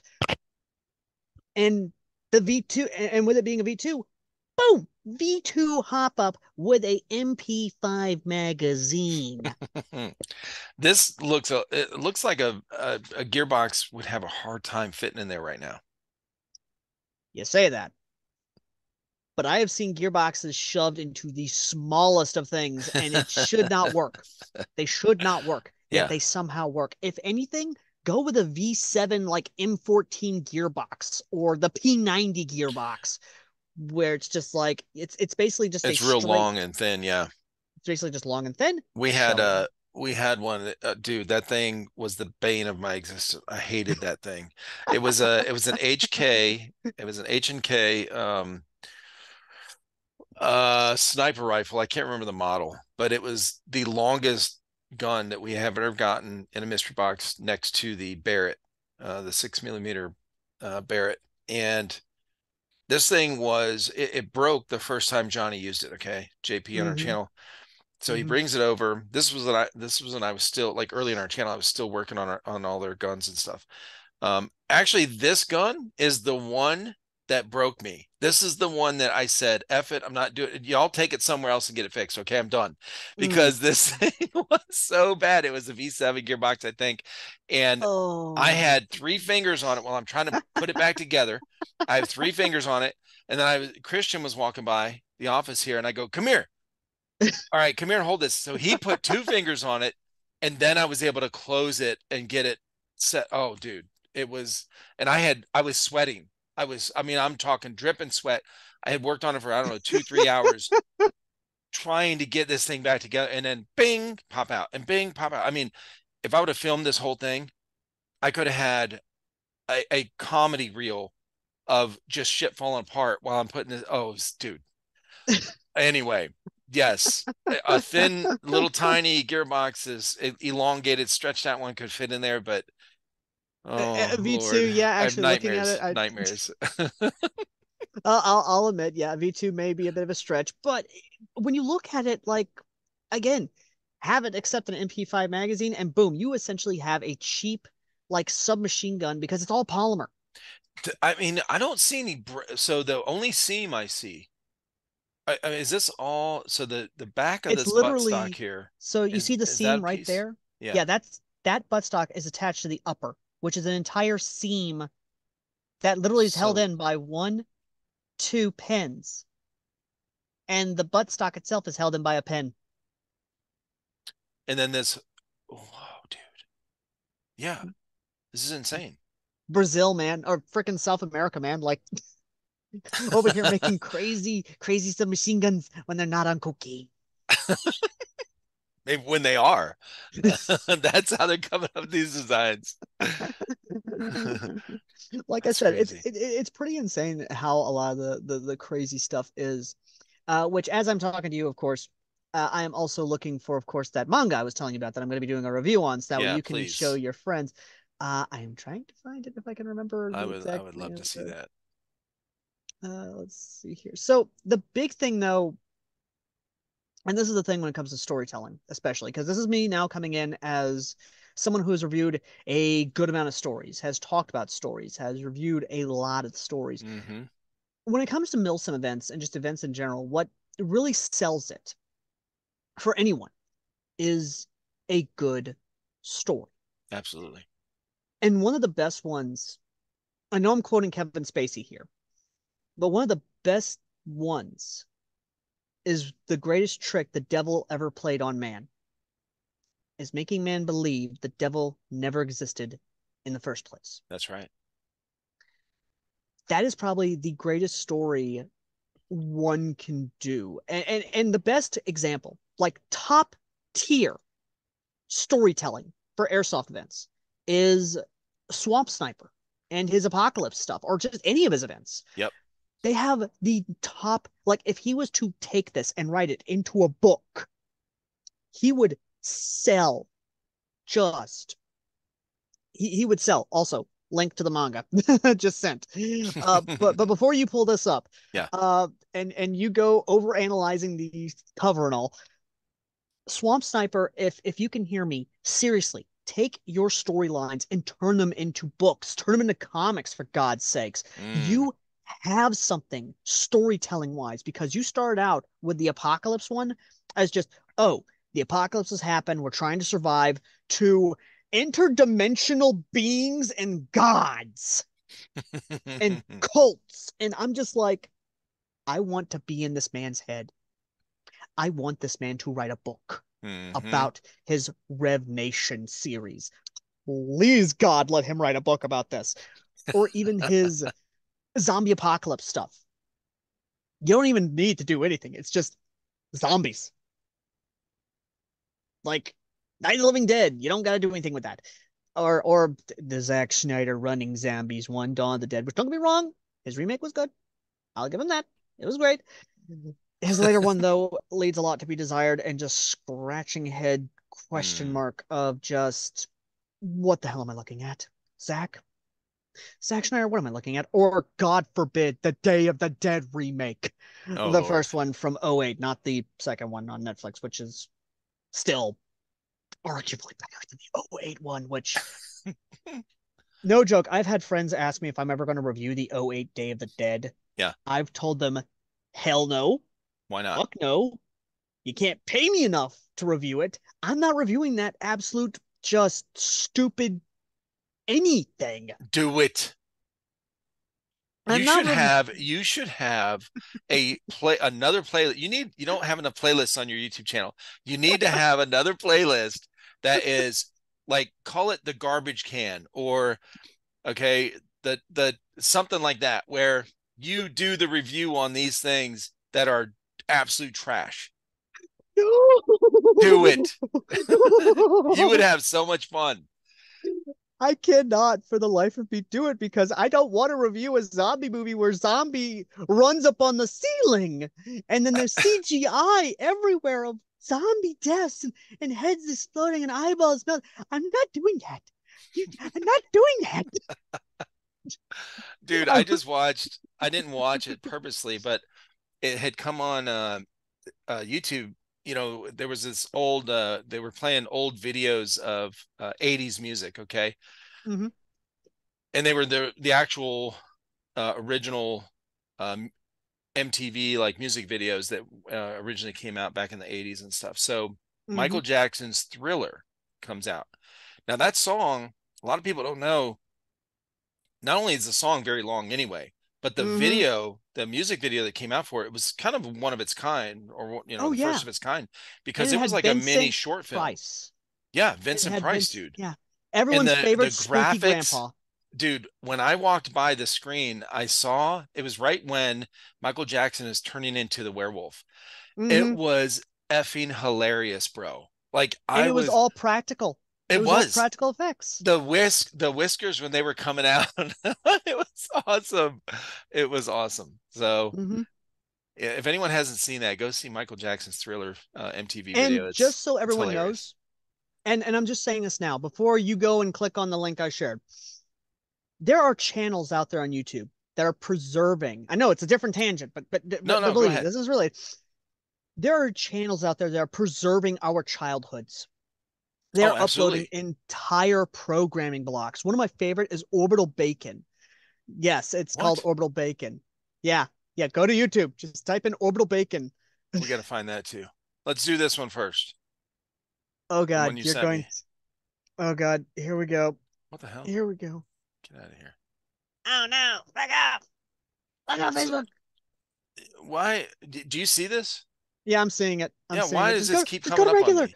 Go to regular Facebook. Go to regular Messenger. You don't gotta deal with this crap. I don't understand what it is. I don't want to sync. What the frick is it talking about? Okay, here we go.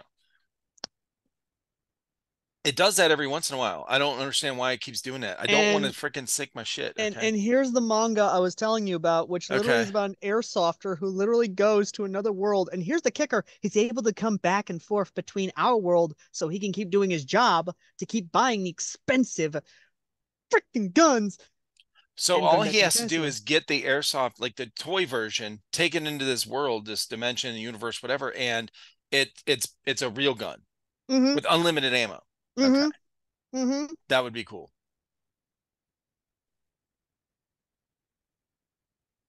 And like I said, it legitimately is fun. And before you go and analyze the cover because people have ignore the beautiful dark elf and focus on the main character in the background who has a Barrett fence cow. It's funny. Yeah. Again, this manga, if you want to get into the media reviews, this is a good jumping point for you because as an airsofter, you're going to be analyzing, going like, that is an $80 pistol, that is a $140 rifle, that is a $200 Pokemori shotgun. It's my dream gun. I ain't talking about the Barrett. I ain't even talking about the MGL he uses. I ain't even talking about the fact that at one point when he's fighting a Kraken, he's using the Spaz 12 with Dragon's Breath rounds. Oh shit, nice. I ain't even talking about the RPG. Or, yeah, again, the Barrett. No, I'm talking about the M250 cal that he has. Again, 500,000 yen. How does this man have that kind of money? I wouldn't go to the comments section. I would tell you right now, don't ever go to comments section. Although there are some good memes. There's some good memes. Parry this, you filthy casual. It's funny. But again, you will have a blast with this manga. You really will. And like I said, if you want to bookmark it, that's fine. There's a lot of cool things. I mean, there's some other stupid ones, but yeah, getting back to what I was talking about with with childhoods being preserved. There are two channels that are on YouTube. Okay, that's a lie. There are several channels, but two prominent ones. Orbital Bacon, which has preserved a lot of good shows and even uploaded them in volumes. And there's even one which is like Retro Repeat, which is actually where I found Brave Star. Like I completely Oh, missed Brave okay. Star. I know Transformers. I know oh my god, I'm trying to think. Oh no, not Retro Repeat. My god. My god. Let me go How to my dare you? side. Let me go to my side. Just type in Brave Star and you will find it. Retro bit bites. That's what it is. Retro bites is what it is. My god. But yeah, again, all of Brave Star. How did I miss Brave Star growing up? How? Like, Yeah, this is crazy. You know what? This is one of the things I really love about YouTube and Rumble, like all these different video, mm-hmm, just the social media in general. Like you mm-hmm, can, even Facebook, you can upload full videos and stuff. I've been doing that on my Airsoft page on yeah, Facebook. I just started recently. I only used to tag, put the mm-hmm, link in there or whatever, but now mm-hmm. I'm actually uploading the full episode in case somebody wants to watch it on there. And it Yeah, really is but like a log. It's like a log of all these different things that we're oh, preserving. oh, it gets better. It gets better. Go to Orbital Bacon and just look at this man. Look at what this brave person is doing and just go to the playlist and you will find just all this stuff. It's how I was able to find Mummies Alive. Like he's full on freaking programming blocks, but it's all about the lovely women. But yeah, I did not know about the RoboCop show. I did not know about Invasion America, Conan, Galaxy Rangers. None of this stuff. Yeah. I didn't. And then the one that made me come down this rabbit hole of media preservation. Rinse, repeat. And for those who are not watching, Rinse Repeat actually uploads full programming blocks with commercials and all from all the way of the 70s What? to, yeah, again, Rinse Repeat. Let's find that one. RINSE Repeat.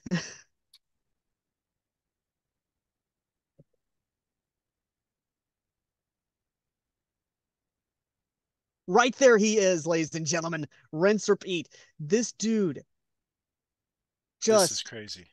he's, like I said, he has uploaded not only the holiday stuff, he's done Halloween, Nickelodeon, he's done Adult Christmas, Swim, Cartoon Network, Fox Toonami. Kids, Toonami, Sci-Fi Channel. It's I Oh, that's cannot wild. I cannot stress, ladies and gentlemen, these people, these channels. If you ever get a chance to, go check them out. Relive your childhoods because this dude uploaded like I was watching all of this during Christmas time. I was watching the Christmas stuff because I was like, I'm tired of Hallmark being on all the time. I'm tired of this bullshit thing that I've already seen storyline wise. I found this dude because I typed in Christmas specials. And I found not only one that did the Rack and Boss Christmas block, but I also found him doing the Fox Kids Christmas, the Cartoon Network Christmas, all the Christmases, even WB Kids Christmas. And I just sat down my happy butt and I turned it on and I let the nostalgia hit me. And I was my young self again in front of the huge brick of a TV with the big glowing, like protruding glass screen, sitting way too close. Like, oh, I was back. I was back there. I was happy. I was smiling. All the world's problems were gone. Right. And I was just here in my childhood.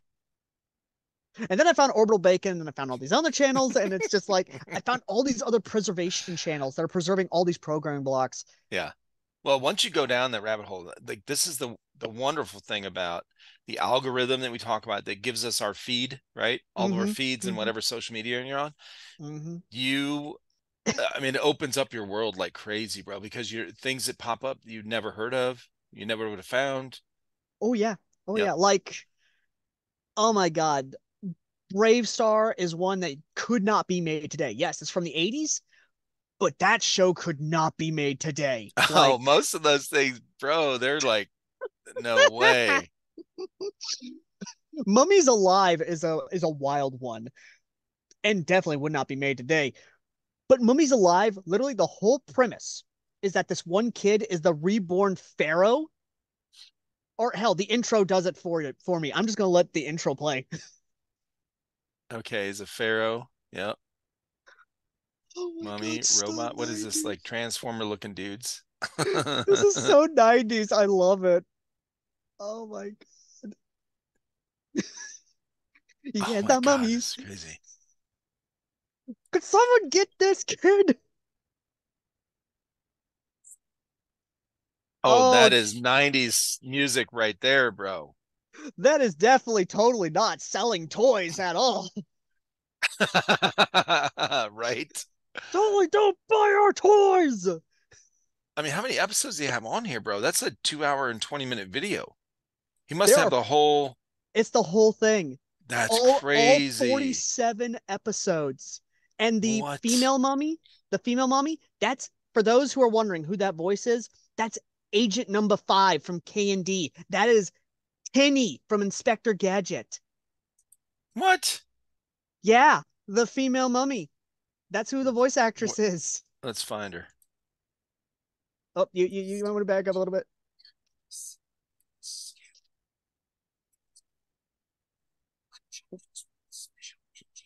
Oh my God. We have the smart one, obviously. You know, all 90s superheroes got to have the smart one. Oh, there's the strong one, even though he's got one arm. And that dude back there, who do you think that dude is? Mm. Oh, wait, he'll come back. Don't worry. Don't worry, ladies and gentlemen. We'll be identifying you, the mummies, with their dragster car. Yeah, it is. There he is again. Yeah, he's back there, like the quiet one. Oh, and now and the strong guy's eating the food. So we've got so we got the strong guy and we got the dude who eats all the food. Oh, he's not that smart. Oh, yeah, yeah, we Yeah, got the he's simpleton. the meathead. He's the dumb one. Oh, right there he is. Oh my goodness. Don't buy our toys. I mean, buy the toys.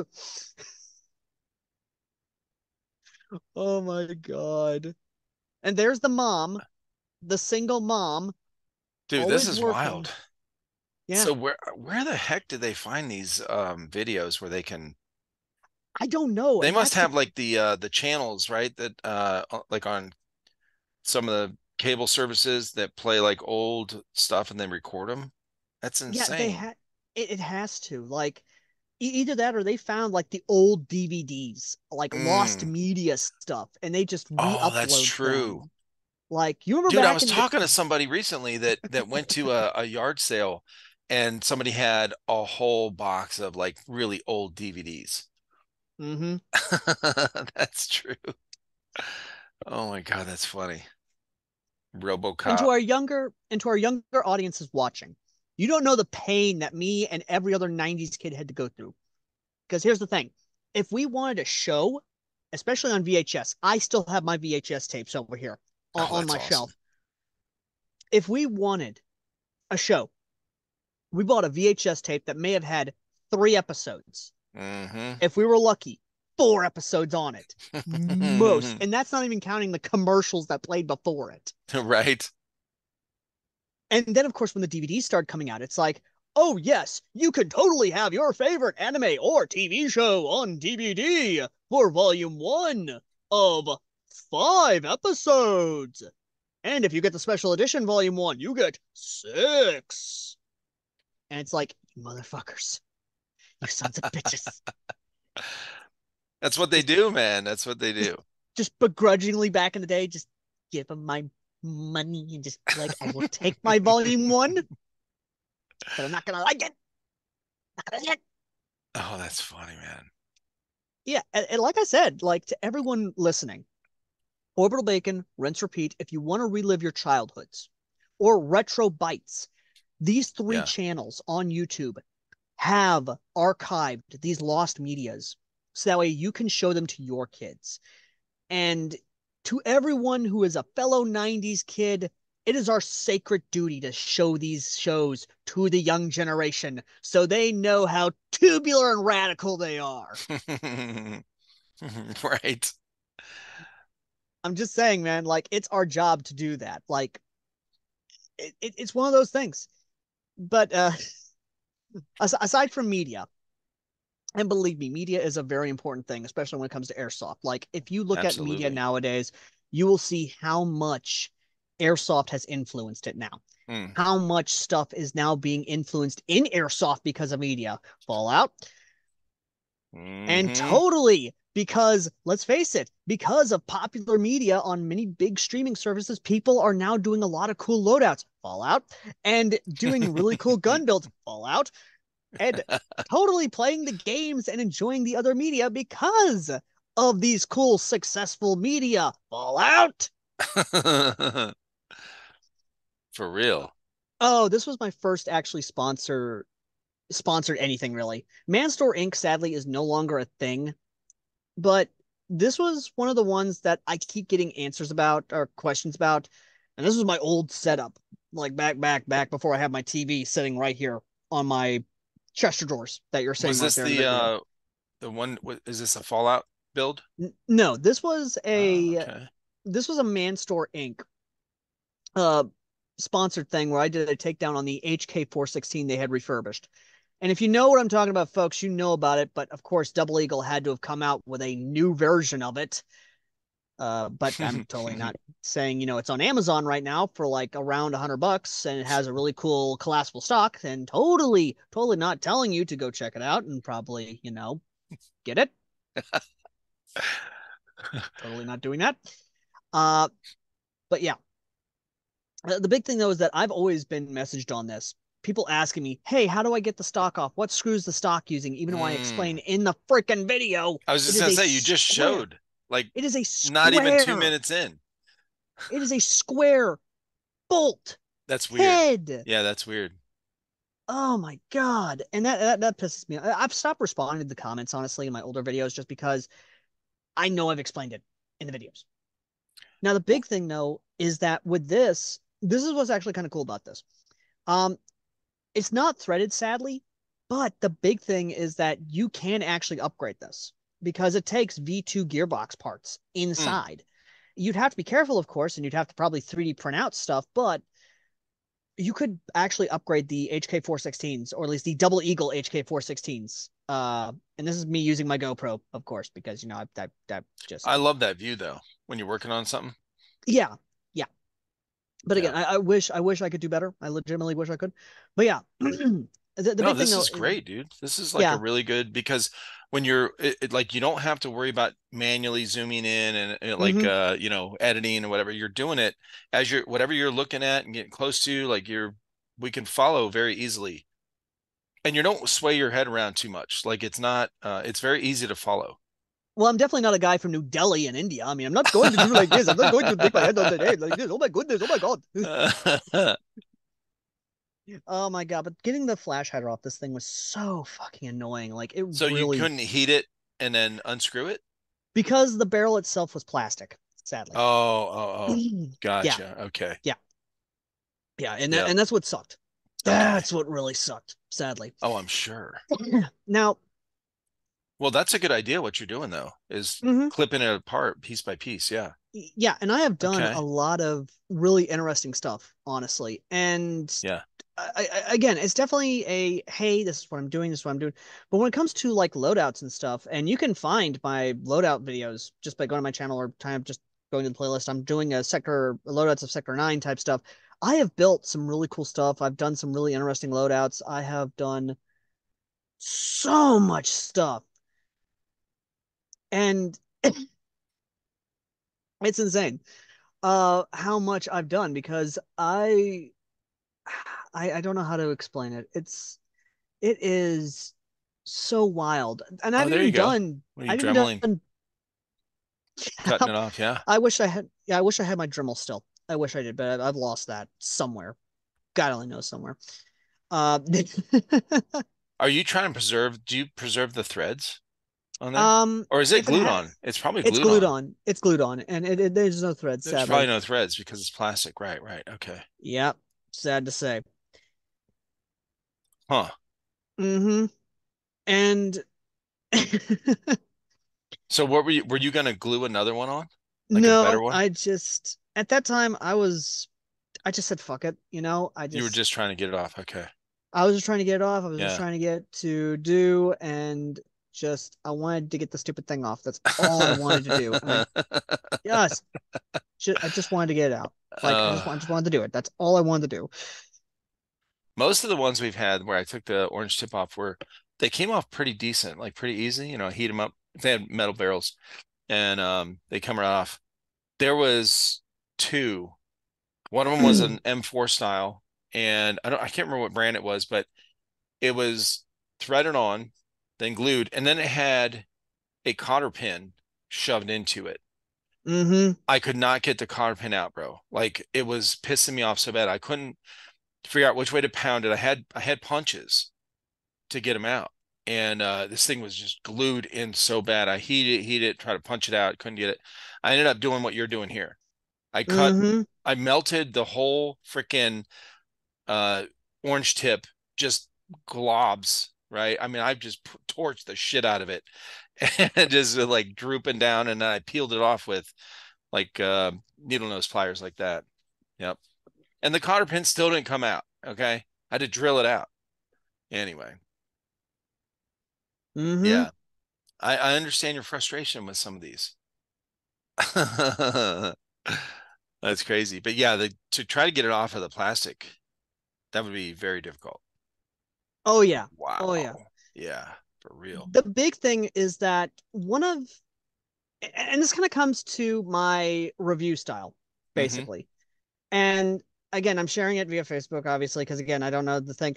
This is one of my more fun reviews I ever had, just because, hey, you know, going until 13 minutes, 31 seconds in, I had a fun explaining this. But context, basically, for this review is that Mass Effect Arcs is if you want to pause it, basically, um, is more or less a what would happen if arcs of humanity came from a dying world that just so happened to have been destroyed by God, not New Testament God, Old Testament God. And they sent out these arcs to basically save two men who were the Arc Mother and Arc Father and so many hundreds of thousands, if not millions of children. Hmm. Yeah. And they sent them out into deep space. And they just so happened to be found by several people. They were found by the Asari, they were found by the Turians, they were found by the Krogan, which the Krogan one. Oh dear God, I'm not gonna say anything, guys. I'm just gonna say this right now. I will spoil one arc. I will spoil one arc for you guys. Do The it. Krogan arc is literally the Norse gods. They literally turned the Krogan not only into space Vikings, which, yes, is an awesome, awesome image you should think of, but also space Scotsmen. Like, if you're in the Highlands, the Highland Krogan are just the space Scotsmen with their space sheep and their space cows and their space bagpipes and their space shillelaghs.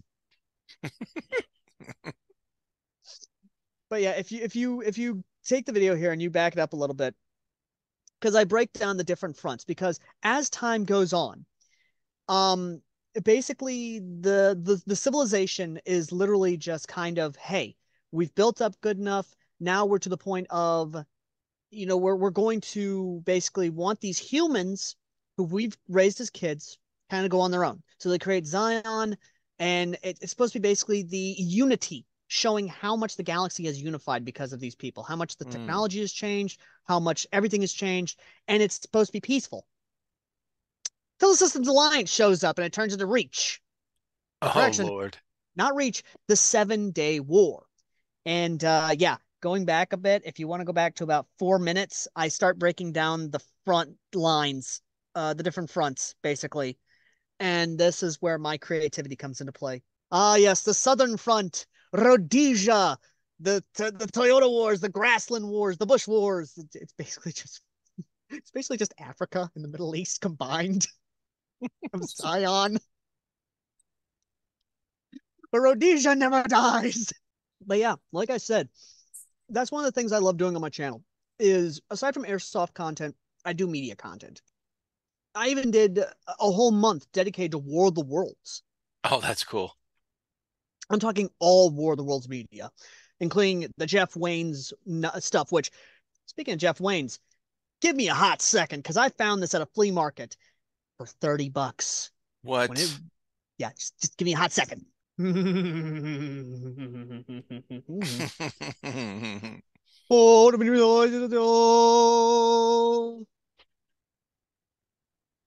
the hell? Is that an old album?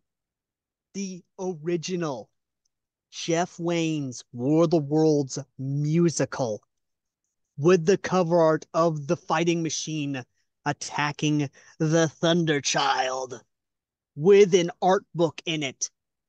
That is crazy.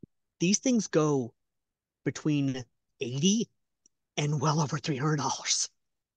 Where did you find this? I found it at a flea market for $30. That's awesome. I have listened to it, and it is I was gonna say, so do you have a good. vinyl? Do you have a record I player? I do have a record player, and it is so That's so awesome, good. dude. And I Yeah. listen to I will listen to Jeff Wayne's. Like, that's how much of an avid war, like, if I had to describe myself in terms of my actual favorite fandoms, I love Fallout to death. I love video games to death. They're a great escape, Fallout included. I love reading manga and anime and watching anime and reading fan fictions that are actually well written and are actually thought provocative, and I do have fun with. I will even read all this other stuff over here that I find interesting, including Sherlock Holmes, because don't get me wrong, I love Sherlock Holmes. I really do. It's a wonderful read to have on a Saturday night with a nice glass of Jack, some soft music playing in the background, and a bowl of cherries to enjoy. I have just described my I've described the Saturday night when I'm well alone in the house and I have no one disturbing me. I am allowed to be happy for once in my life. That sounds awesome. It sounds amazing. But my main autistic obsession that I can just laser beam focus on and I will scare people with is War of the Worlds by H.G. Wells. That, and again, firearms, but H.G. Wells. Because the premise is so good, it has lasted for generations. An alien invasion that is and again, many different interpretations of it.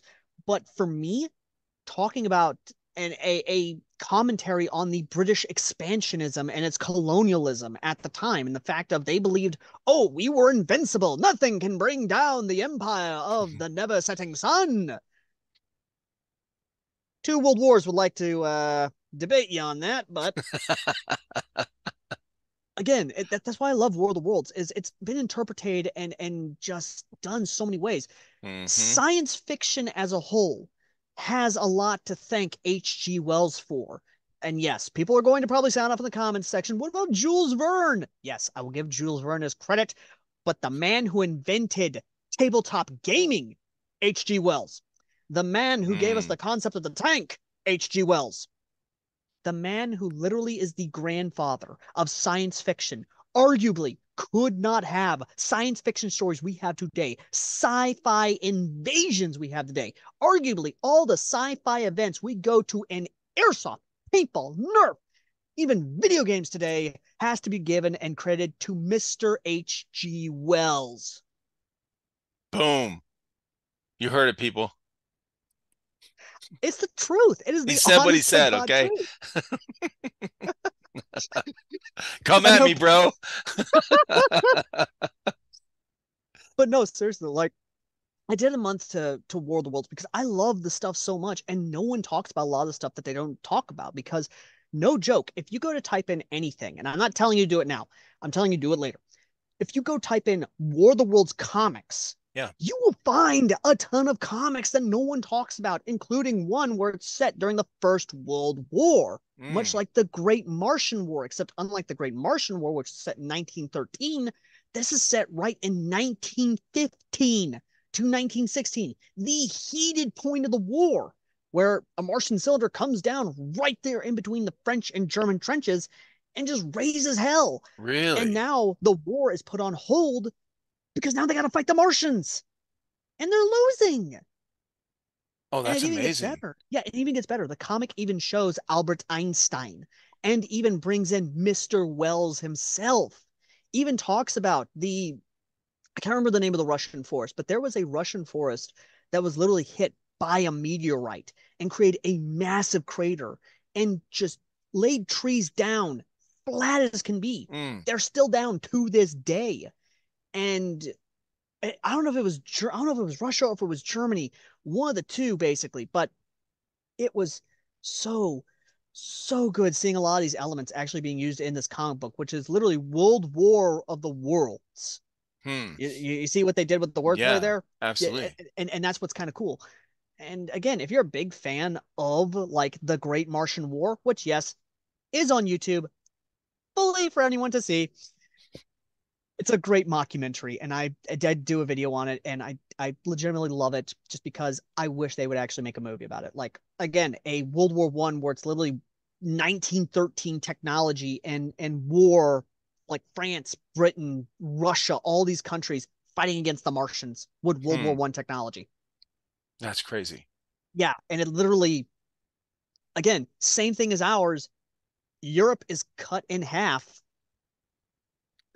and they're just bombarding the Martians to hell and back. And the reason for the gas mask is because, oh, Martians are emitting a black chemical gas.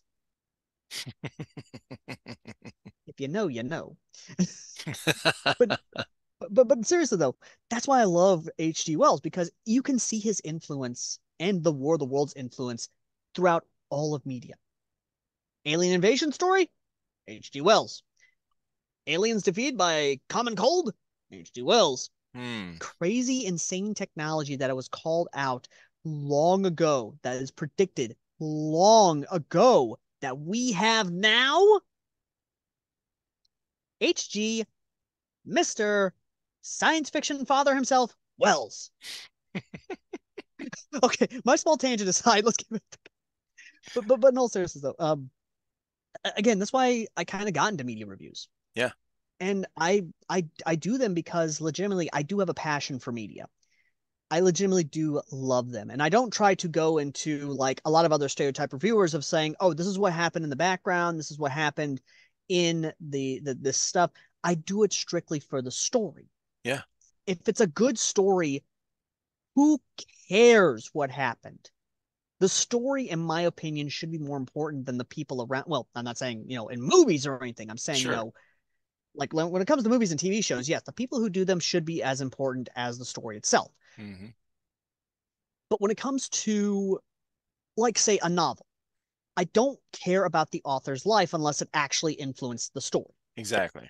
Right. Like James and the Giant Peach, Charlie and the Chocolate Factory. The Mm-hmm. author was a spy during World War II who literally banged out information from women. I'm not joking on that. That's actually a thing. Right. Like the author who did these things literally I remember fought hearing about in, that. yeah, he fought in World War II, got Mm-hmm. shot down, was recruited to be a spy, and he was just banging women night after night until he was finally just like, dude, I'm banged out. I can't keep going. Give me a better post where I don't gotta bang any more women. Like that legitimately was what happened. But Yeah. yeah, I will bring that up as like a anecdotal thing. But again, that's what I do basically is with my media reviews is I will just focus on the story, hyper Were you focus. always into reading? Like what age Um, well, first off, what age did you realize, or did your parents realize that you were like that you had autism or like that? What um, was how did that progress? Pretty early on actually because this was back when I was probably first, second grade, give or take. I believe is when it was first or second grade when they finally realized, oh, they finally tested me saying, hey, I was autistic. And this is where a dark thing comes into play. Cannot name the school for legal reasons. But this was my first school I went to. And they got approached by a pharmaceutical company back in the 90s. And they wanted to test out a Ritalin that barely passed human trials on some special ed kids. Needless to say, I lost weight. And then I was legally dead for 5 minutes. Whoa. I somewhat remember this. It was during PE. I was running around having fun, and then I just blacked out. I was blacked out. Next thing I know, I wake up in a hospital bed, and it wasn't until years later I found out, oh yeah, I was legally dead for like 5 minutes. And the sad part is that crap is still in my system. I am literally trying my best to gain weight to kind of replace the weight I've lost over the years. I am 30 years old and I'm still not able to hold on to weight as much as I want. Hmm. And the sad thing is they have given me treatment options. It's just it's not a fun treatment and I could very well fucking die from it. Hmm. And what it is they literally have to flush out all the blood in my system. Pretty much like a dialysis type of thing. Filter all your stuff out. Yeah, except it's literally and I asked, "What do you mean by all my blood?" And they're like, "Well, we would have to sedate you. Already, this is sounding horrible, but go on. And we would have to literally have you under sedation as we literally transfer your blood out and filter in new blood, clean blood." Hmm. And I'm like, and the survivability rating of this? There is a 50-50 chance you may die. Wow. And I'm like, you know what? I'm fine. I'm cool. I'm great. You know what? I'm gonna live life. I'm just gonna go eat a lot of food. I'm fine. Not nope, nope, nope, nope. You nope, nope, nope. I'm good. Bye. Bye. Guys, Yeah. have a good day. God Mm-mm. bless. Like that's my story basically of my autism. Yeah. Basically, like I survived a 90s pharmaceutical company experiment. Yeah, that's not good, man. That's crazy. Well, the reason I'm asking for two reasons. One is about the autism thing. My grandson is 3, Mm-hmm. and from a very early age, he was my son and daughter-in-law were a little concerned because he was showing sign like he wouldn't talk, right? Mm. Mm-hmm. Uh, he was smart. He's very observant, but completely quiet until he had a fit.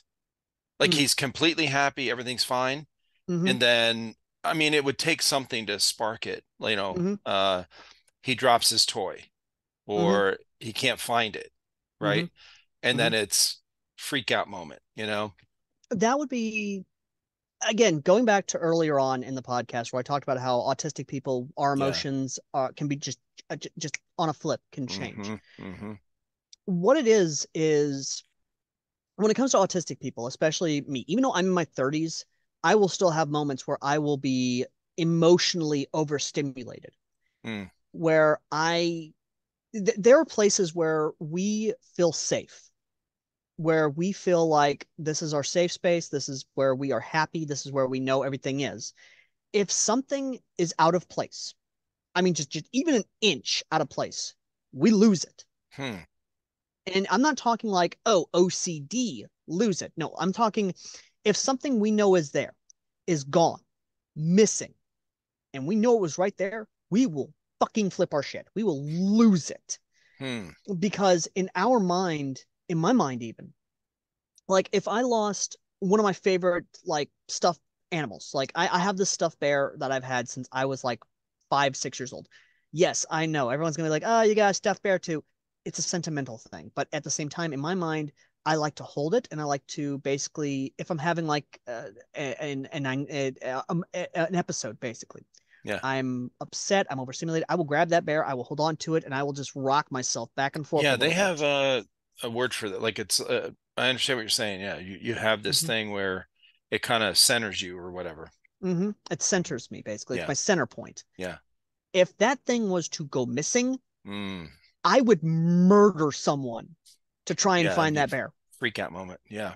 Yeah, because again, that is my safe thing. That is something Uh-huh. I know is there, and that is something I can hold on to, and I am completely okay and right with the world.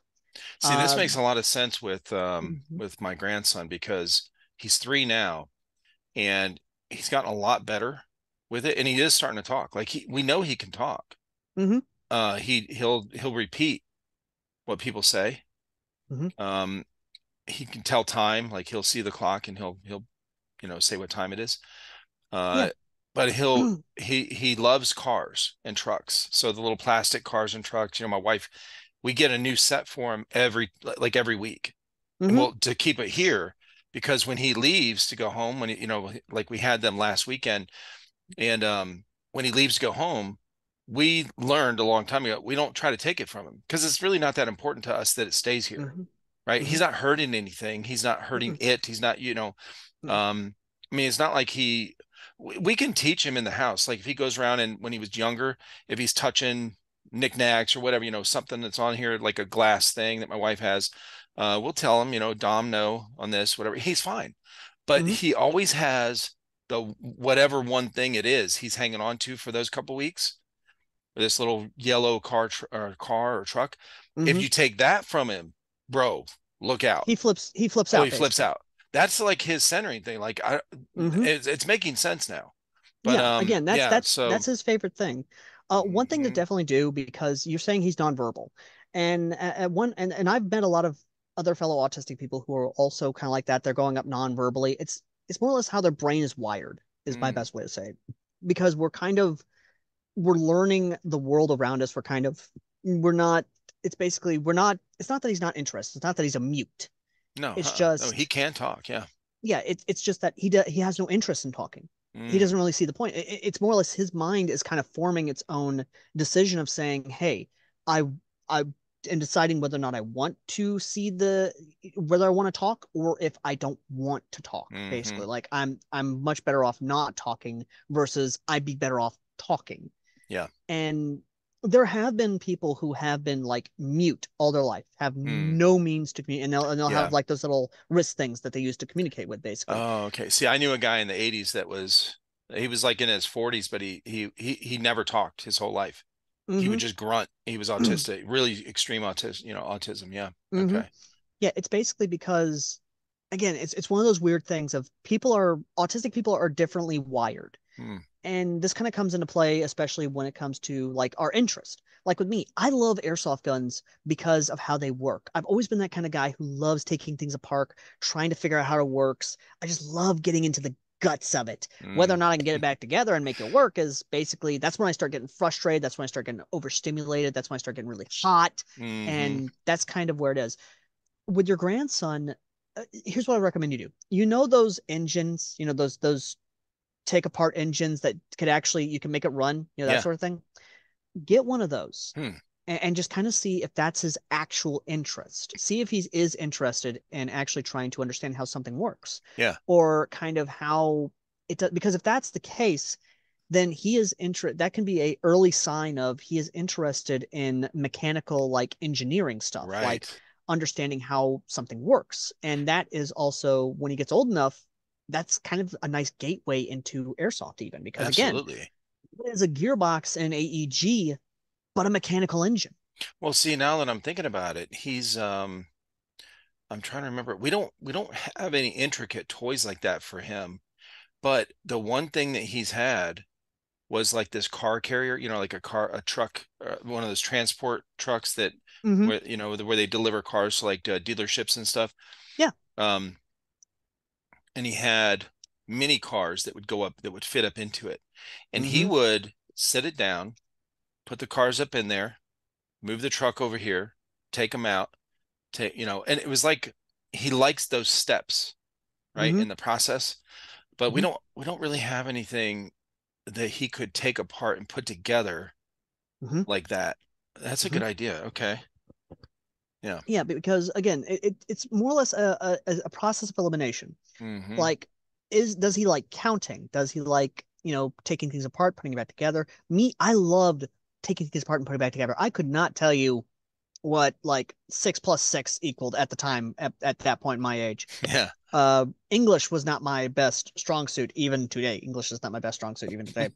Like I can speak. Don't get me wrong. I am a great like audible person. I Right. love speaking. I love being able to talk to people and being able to see their emotions Yeah. and kind of hear the decibels in their voice, the way they speak. Mm. Text is a completely different thing because I have to guess what people are saying. And that's kind of my autism thing Yeah. is if I can speak to you and I can see you and I can understand you, Right. that's good for me. But text, Yeah. Text is like the not so absence much. of feeling, like the Mm-hmm. absence. There's no body language. There's no fluctuation in voice and in tone and like there. Yeah. You have nothing to go by. That's why I always laugh when Mm-hmm. typically women in my life, like my daughters or my wife or whatever, they'll go, they sent me a mean text. I'm like, well, what did it say? And it's really basic. And I'm like, well, Yeah, how do you know it's mean? Well, and I'm like, well, what are you getting that from? Like, I read it. It's not mean. exactly. And that's kind of the other thing is, Yeah. and this is the big one, is that when it comes to, and this is coming from someone who plays airsoft and is autistic. When it comes to airsoft, a lot of people will automatically assume, oh, autistic people cannot handle, a high stress environment. They can't Yeah. handle it. And it's like, well, number one, that's a bold face assumption. Number two, that is a bold face lie because you've just eliminated half the autistic people who are actually higher on the spectrum and actually can communicate, can actually handle high stress environments to a degree. Yeah. That's only the lower on the spectrum people who can't handle high stress environments. Those are the ones who have the headphones. That's the ones who basically Mm, can't do that. Don't get me wrong. I hated crowds, but yeah. with airsoft, I it's something about the order and structure around it is what makes Mm, me happy and comfortable and safe around it. yeah. And I love airsoft because again, this is coming from someone who is again was bullied a lot in high school and junior Right. high because oh, I was the again gonna drop the hard R here. I was that retarded kid, Yeah. The retard. and Yeah.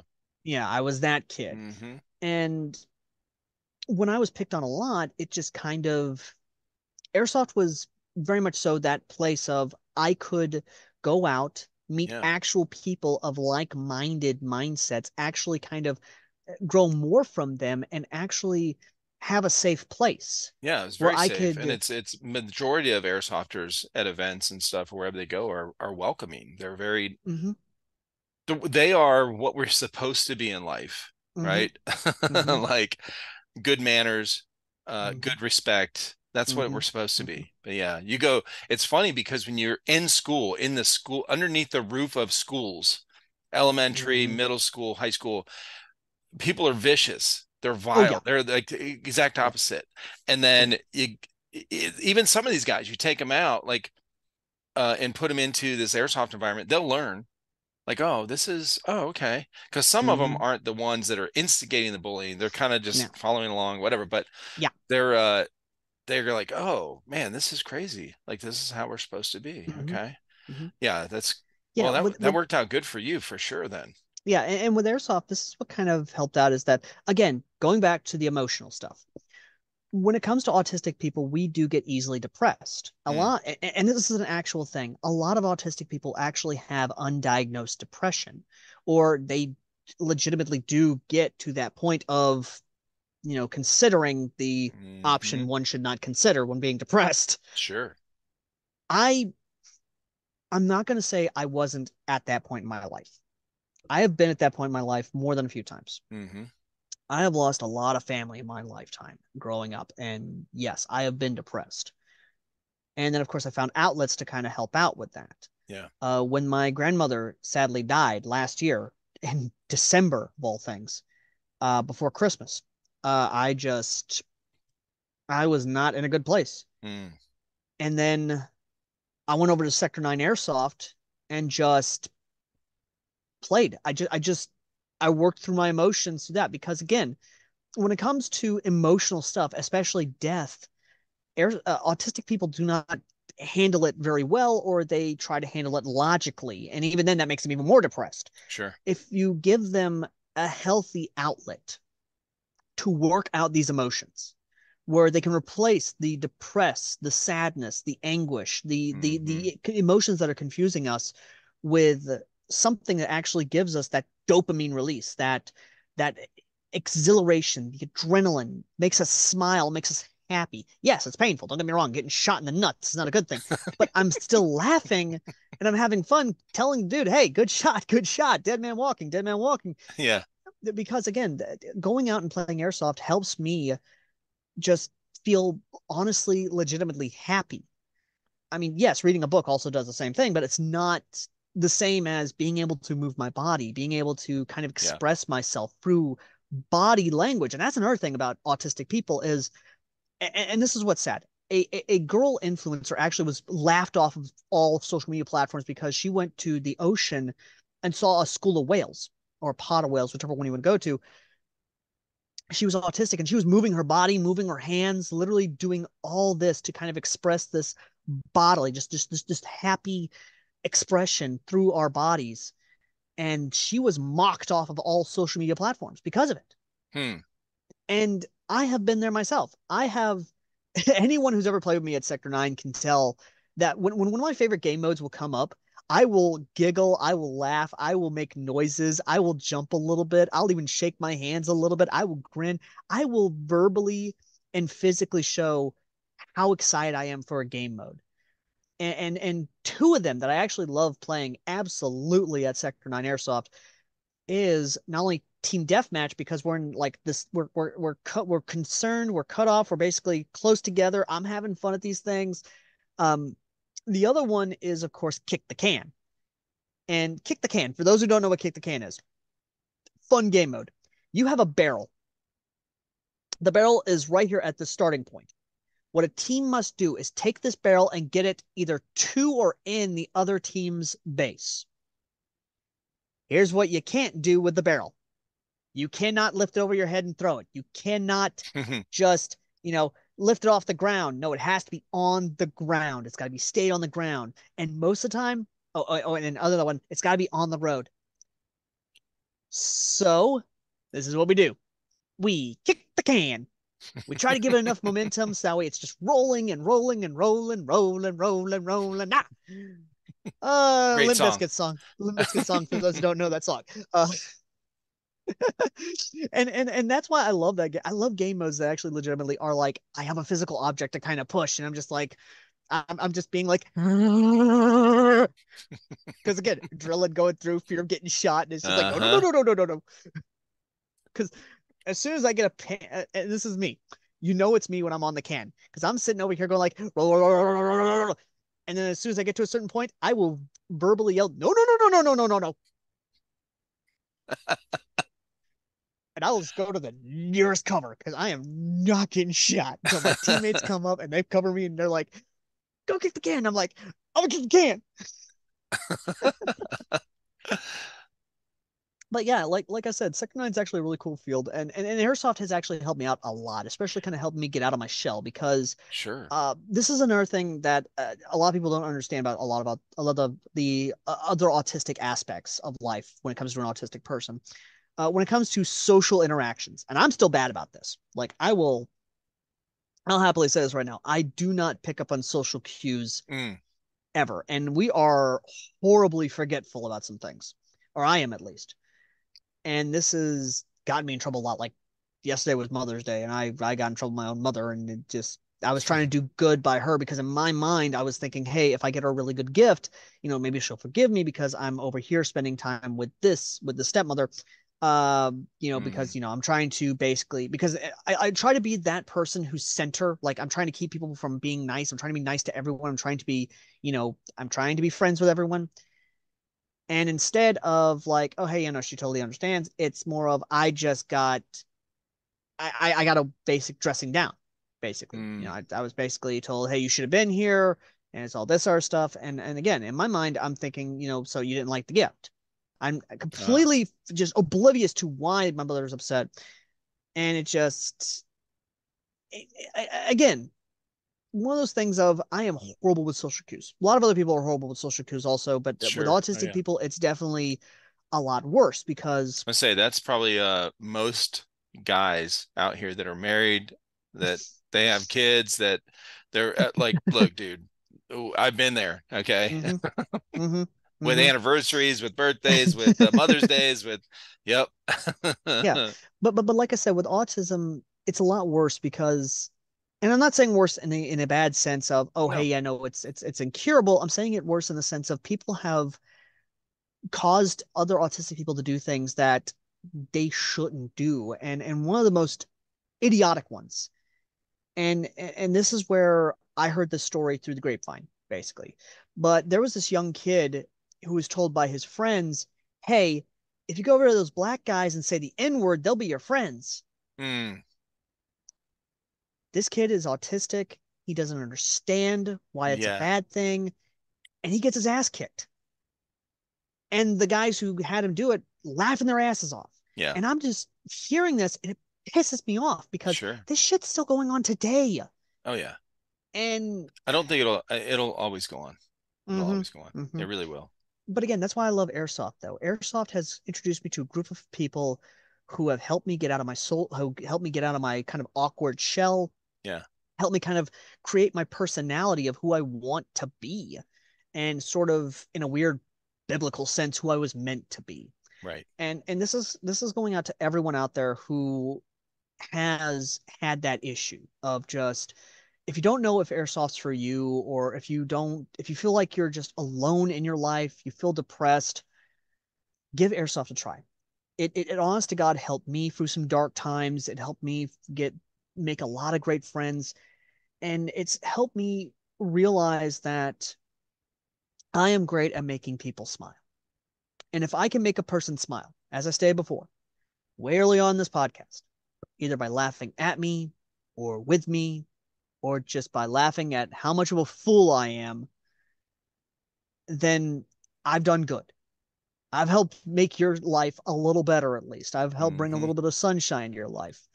And that's just kind of, hey, that's what I do. And that's why I love Airsoft, because Airsoft allowed me to do that. Yeah. Basically, I hit Mike there. Good God.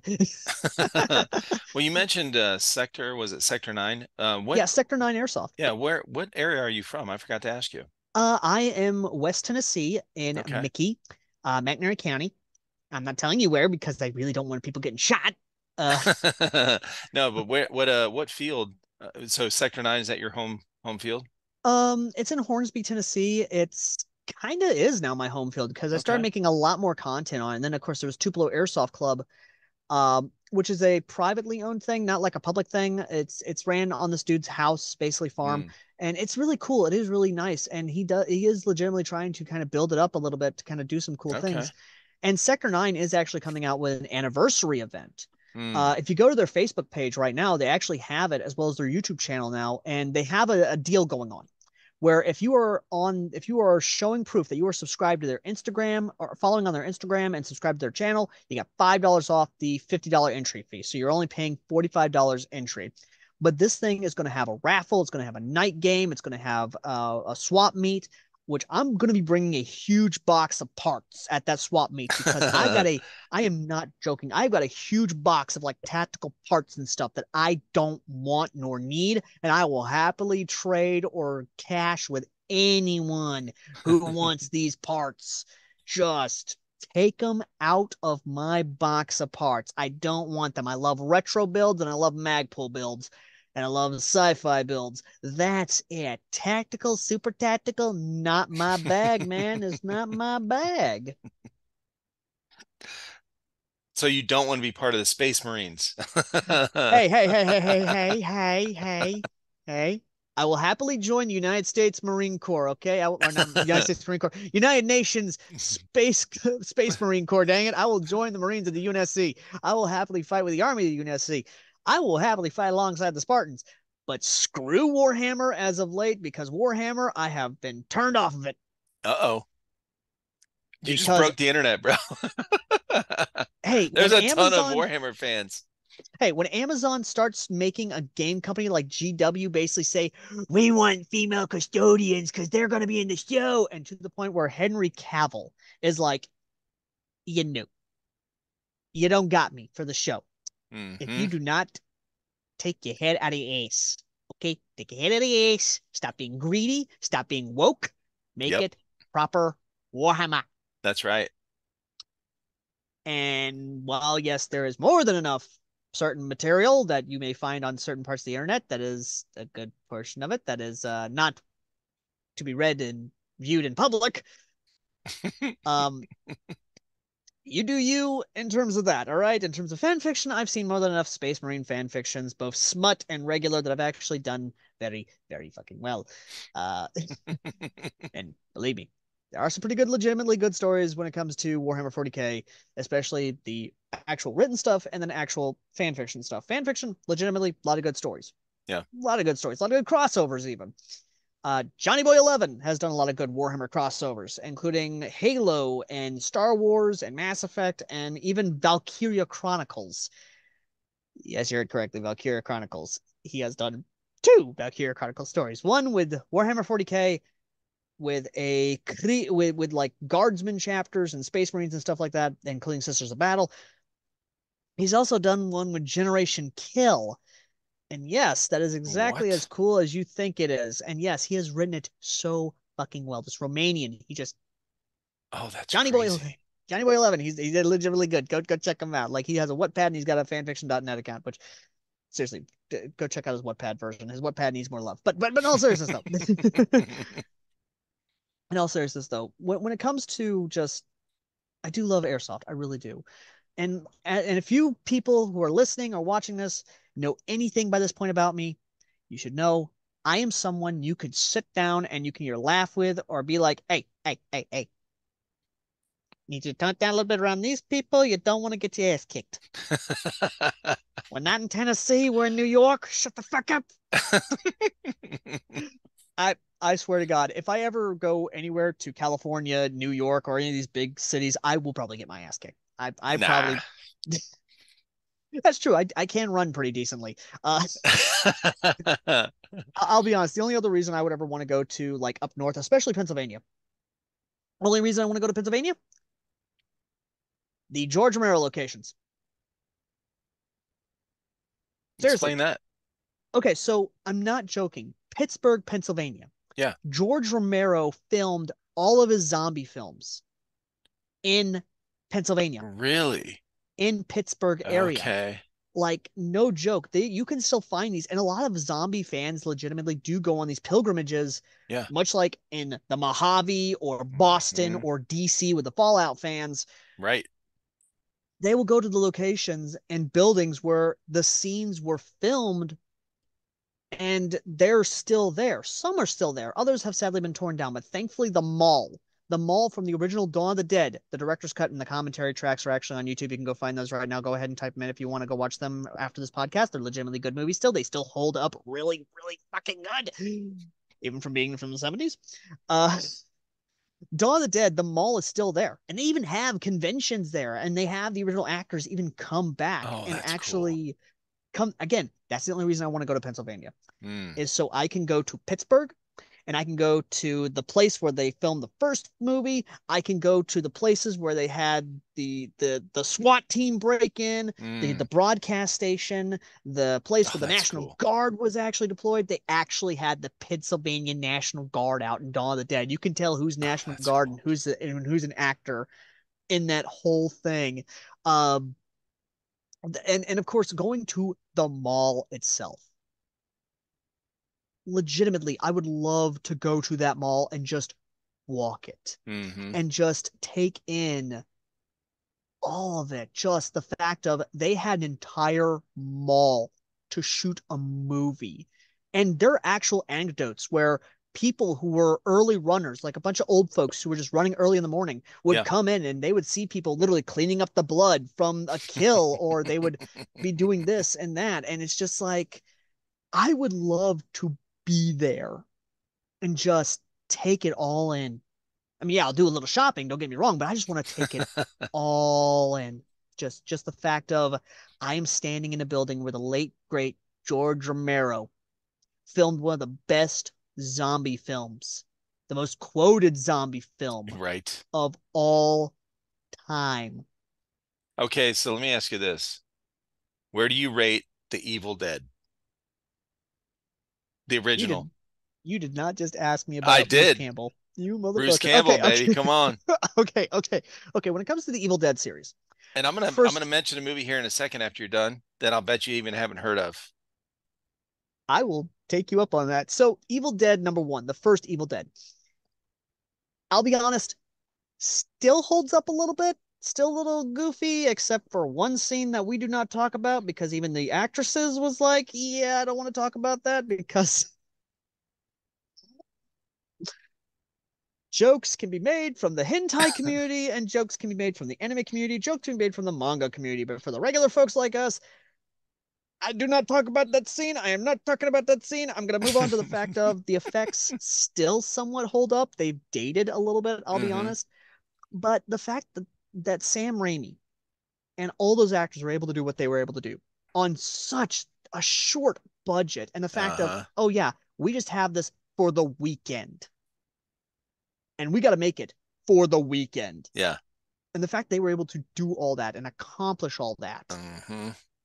blows my mind. And Right. I do hold it high up there in terms of an accomplishment, much like George Romero's Night of the Living Dead. They are both classics and should be Right. looked at and studied and understood why and how they succeeded and sort of why and how they were able to pull off what they did with what they had and the budget they had. Now, in terms of Evil Dead movies, I'm sorry, Evil Dead 2. Evil Dead 2 is my favorite by far, only second to Army of Darkness, just because it's Army of Darkness, for God's sakes. Klaatu Barata. Okay, I got one for you. Bruce Campbell movie, Bubba Hotep. Bubba Hotep. I've actually seen that one. You have? I have. What? Okay. It was on Netflix way, way back in the Oh day yeah. when Uh-huh. Netflix was like, we just got to fill up content. We don't care Right. what kind of content.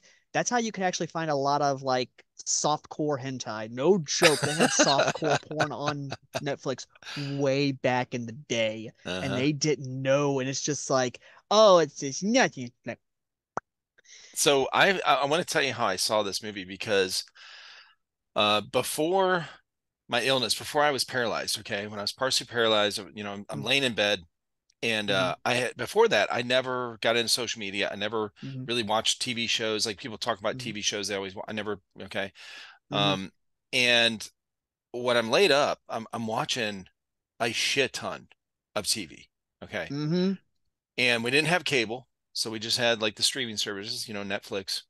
And I would have never seen this movie if I wasn't, laying there looking for something to watch or whatever. So uh that's how it came up. And the way I click on things, I don't watch trailers usually. I don't watch a trailer. I'll see the thumbnail. I'm like, oh, okay, let's try it. Right.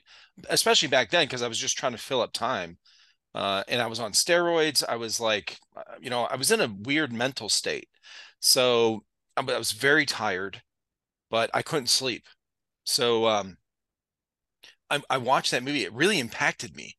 Like I talked about it. I'm telling you, man, my wife was like, dude, if you talk about Bubba Hotep again, I'm gonna tell you, like, what is going on with you? I'm like, she's like, it wasn't that good of a movie. I'm like, dude, I don't know why. It was just I made a connection with it. So So, anyway, I always ask people about it. so here's what's actually kind of cool. And this is something I think a lot of people don't know about Bubba Hotep. So it was actually based on a novella by the same name of Joe R. Lansdale, which originally appeared in the anthology The King is Dead: Tales of Elvis Post-Mortem. And yes, I would recommend you check it out. It's actually kind of cool. And originally, and this is what's kind of cool. So originally the film was actually shown as like a road show. Um, and it only had 32 prints ever made. Mm. Like, honest to God, only 32 prints ever made. But the cool thing is that it actually got a lot of success and actually won the Bram Stoker Award for Best Screenplay. Yeah. And by the time it got like released on DVD, it got cult status Yeah, I was because gonna of the say it's kind of fact like a it's cult yeah, classic, you know. yeah.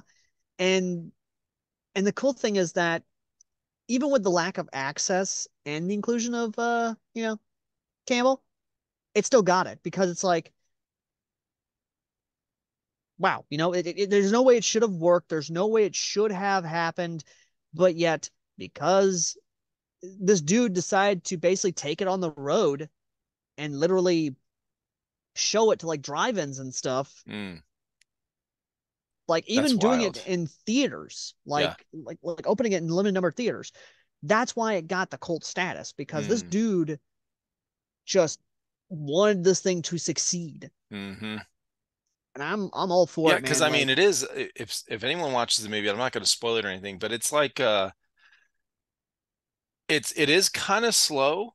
Like it's not like an action movie, okay? It's not like there's not a whole lot of suspense. There's a couple scenes of that, but it is I don't know what it was about the story and the character he was playing just mm-hmm, really caught my attention. And I was like, dude, this thing is cool, man. I watched it a couple times, but anyway, mm-hmm, I always ask mm-hmm. people if they bring up uh movies like that or Bruce Campbell or I brought up, Evil Dead. I always ask him about that. And then Bruce Campbell went on to play in a series that my son fell in love with when he was a teenager. That would be Burn Notice. That would be Bird Notice. That's right. Yeah, I remember Burn Notice. My grandparents loved it. It was just so much Uh-huh. fun. And again, this is where it gets kind of fun, especially again, kind of back into the media stuff, is because again, it's just there's so much stuff, especially when it comes to lost media, that no one even remembers. I Hmm. mean, there was one show, and let me just go ahead and say this right now. When I say the phrase Starship Troopers, what comes to mind? Bugs. Uh, and also now, current day, Helldivers. Would you believe me if I told you in the 90s they had a CGI animated show? I would believe you because you seem very knowledgeable about this stuff. I I didn't grew I know about mean, it because I didn't watch TV back then. well, there's actually a show called The Roughneck Chronicles, which, Mm, again, on YouTube, full for free. Someone actually found the old school DVDs and upload the entirety of these things to it. that's And it's awesome. all the campaigns and even introduces the aliens that were from the books, even introduces concepts from the books that are from the book. Why did I say books? I'm thinking, oh no, campaigns, books. Anyway, but no, it introduces a lot of cool concepts and it was mind blowing seeing. I mean, yeah, it's aged pretty horribly. And if you guys go and type in Starship Troopers Roughneck Chronicles on YouTube right now and you find a playlist with all of them in the full like hour plus long length, you will definitely see the CGI has not aged pretty well, but the story has, and it's actually better than the movie because it actually kind of takes you on a campaign all the way to Earth, where Mm, the bugs are about to invade, and it yeah. left on this big cliffhanger. And the development of it was just mind-boggling because there were a lot of things where it's like, oh, we need you to reshoot this. Oh, we need you to schedule this. We want it to be scheduled here, but in reality, we're going to air it during this time where there's not going to be a lot of people watching it, but it still has its dedicated fan base to this day. And there are a Hmm. lot of familiar voices you'll hear, including one familiar voice actor for Patrick Starr, Mm. or the guy from the original Stephen King, The Stand, if you know who I'm talking about. No, who? The mentally challenged man who goes like, you know how that's spelled? MOOO means fun. Nope. Seriously, you don't remember No, I that, don't remember dude? this. Oh my God. The Stand, the original Stand, Stephen King, the mini I read the series book. where, yeah, the mini series, the original one is a trip Okay. because there is at one point where a military official, the general, is literally telling people there is no such thing as the super flu. And watching and hearing that, I'm like,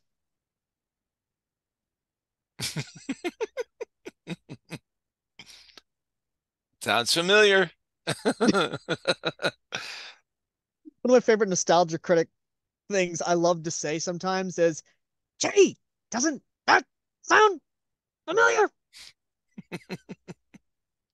Like that, I do take a lot of influences, especially my rating systems. Like going back to my own content, when I do reviews, I do take a lot of influences from a lot of other critics I grew up with, including the nostalgia critic Doug Walker, Angry Joe Vargas, James Rolfe, the angry video game nerd. I take a lot of influences from these guys, especially Angry Joe's rating system. And that's actually where that's where I kind of do. I don't do the point stuff. I do solid numbers when it goes Mm, 1 to 10. And I have very rare and the big one that actually kind of impacts my score because everyone's like, "Oh, you shouldn't include this in it." It's like, no, I'm going to include the price tag because not everyone can afford this or justify spending the money for this. mm, And even people who are going to say, okay, can I get it on Amazon? And that's kind of the big thing is my intro and my phrase is literally, I'm Airsoft Al, the common man's airsofter who reviews bad guns so you don't buy them. Or a lot of times, Airsoft Al, the common man's airsofter doing budget guns so you know which one to look for. mm-hmm. Because I will literally look for because I'm in that same situation. Sure. Whenever I leave the house, I'm usually given like $60 for the weekend. Mm-hmm. And that's how much I've raised. That's how much I've gotten from doing like farm work and stuff, and basically helping on the family farm. And that's basically my budget for a weekend. Yeah. And I have to make that last. And if there's a game the next day, I will usually spend maybe 20, maybe $40 at most, or maybe like 30 something dollars at most, and have like $25 at least left over for being able to go into Sector 9 and being able to go have fun. And then, of course, I meet a lot of the other guys there who are, some of them are, of course, budget oriented. And Mm-hmm. they are looking at this and they're thinking, okay, you know what's a good like beginner gun to kind of get into? And a lot of times people will be like, oh yeah, you gotta get this $100+ one. You gotta get this one that's like over $200. You gotta get this one here that doesn't come with a battery or a smart charger or anything. Me, on the other hand, I will look at them and be like, well, you've got a couple of options, but I'm going to ask, what's your budget? Oh, your budget's like $80.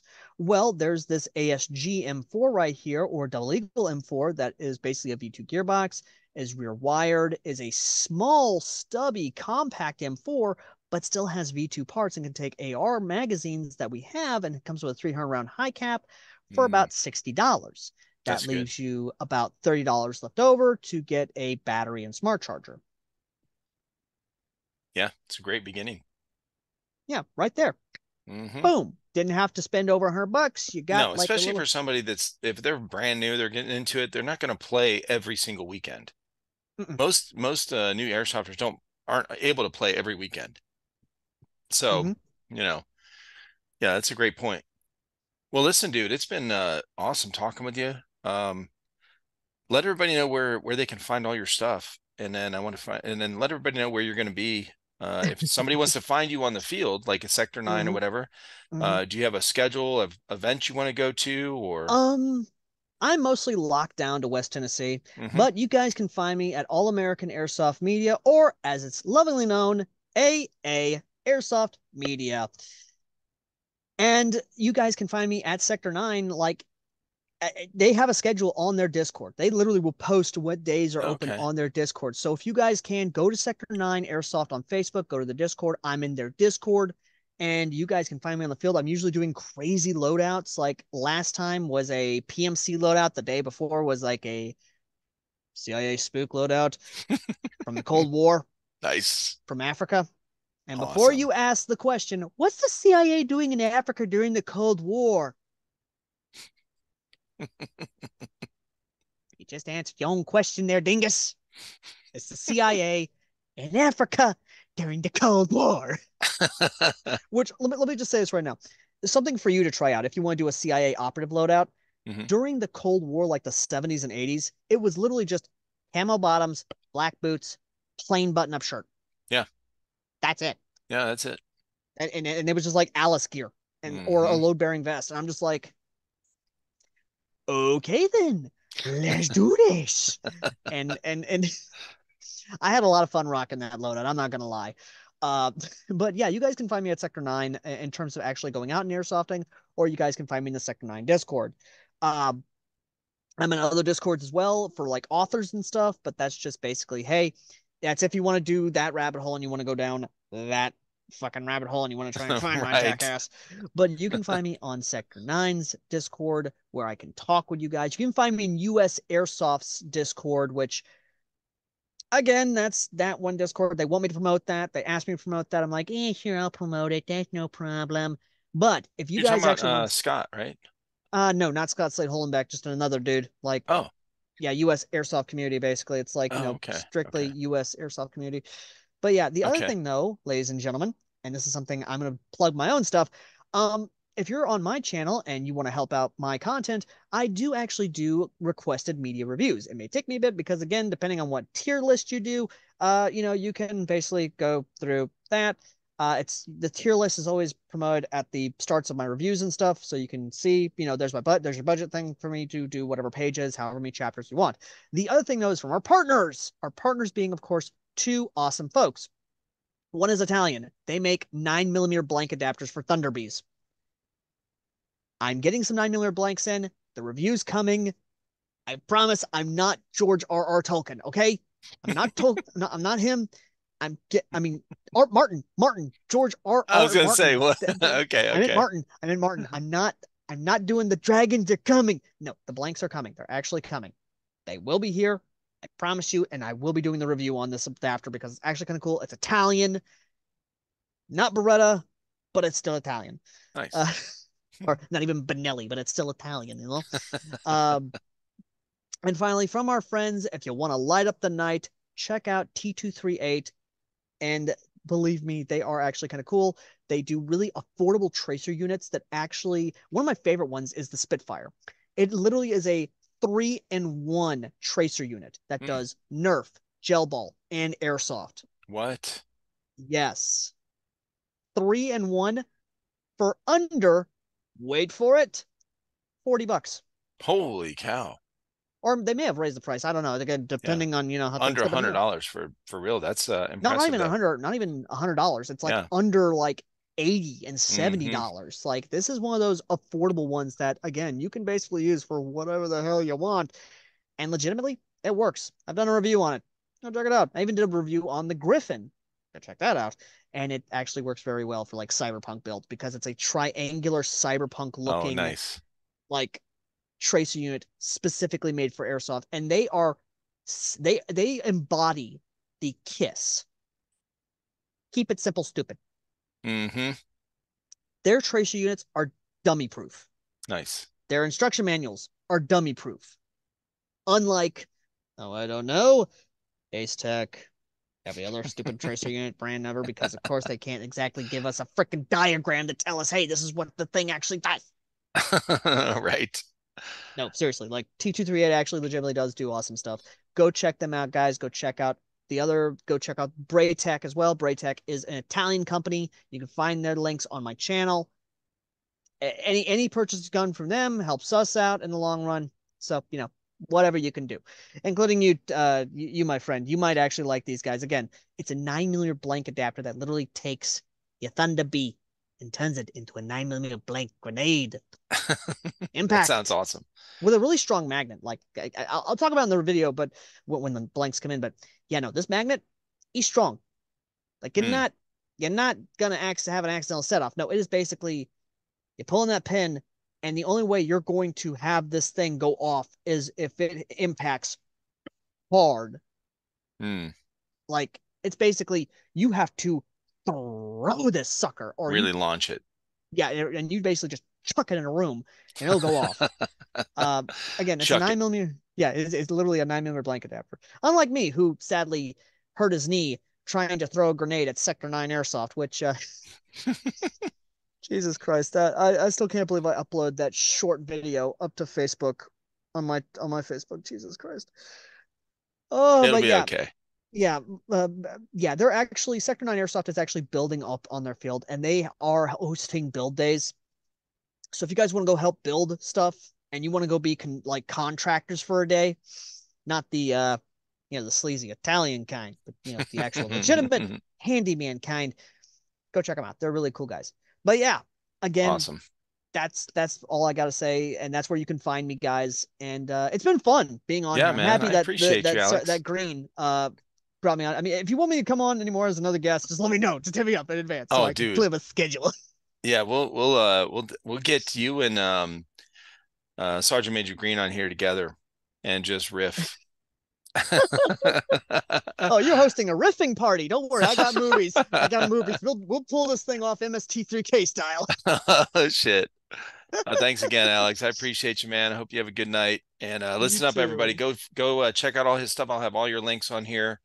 And go check out our sponsors. Thanks to our sponsors again, Skirmish and Jackal Tactical. All right, brother. Have a good night, man. You too, man. All right, And see ya. good night, everyone else. This has been Airsoft Al. Thanks to Traytech. And I shall see all you lovely, lovely people in the next video with this lovely older man here. Till next time.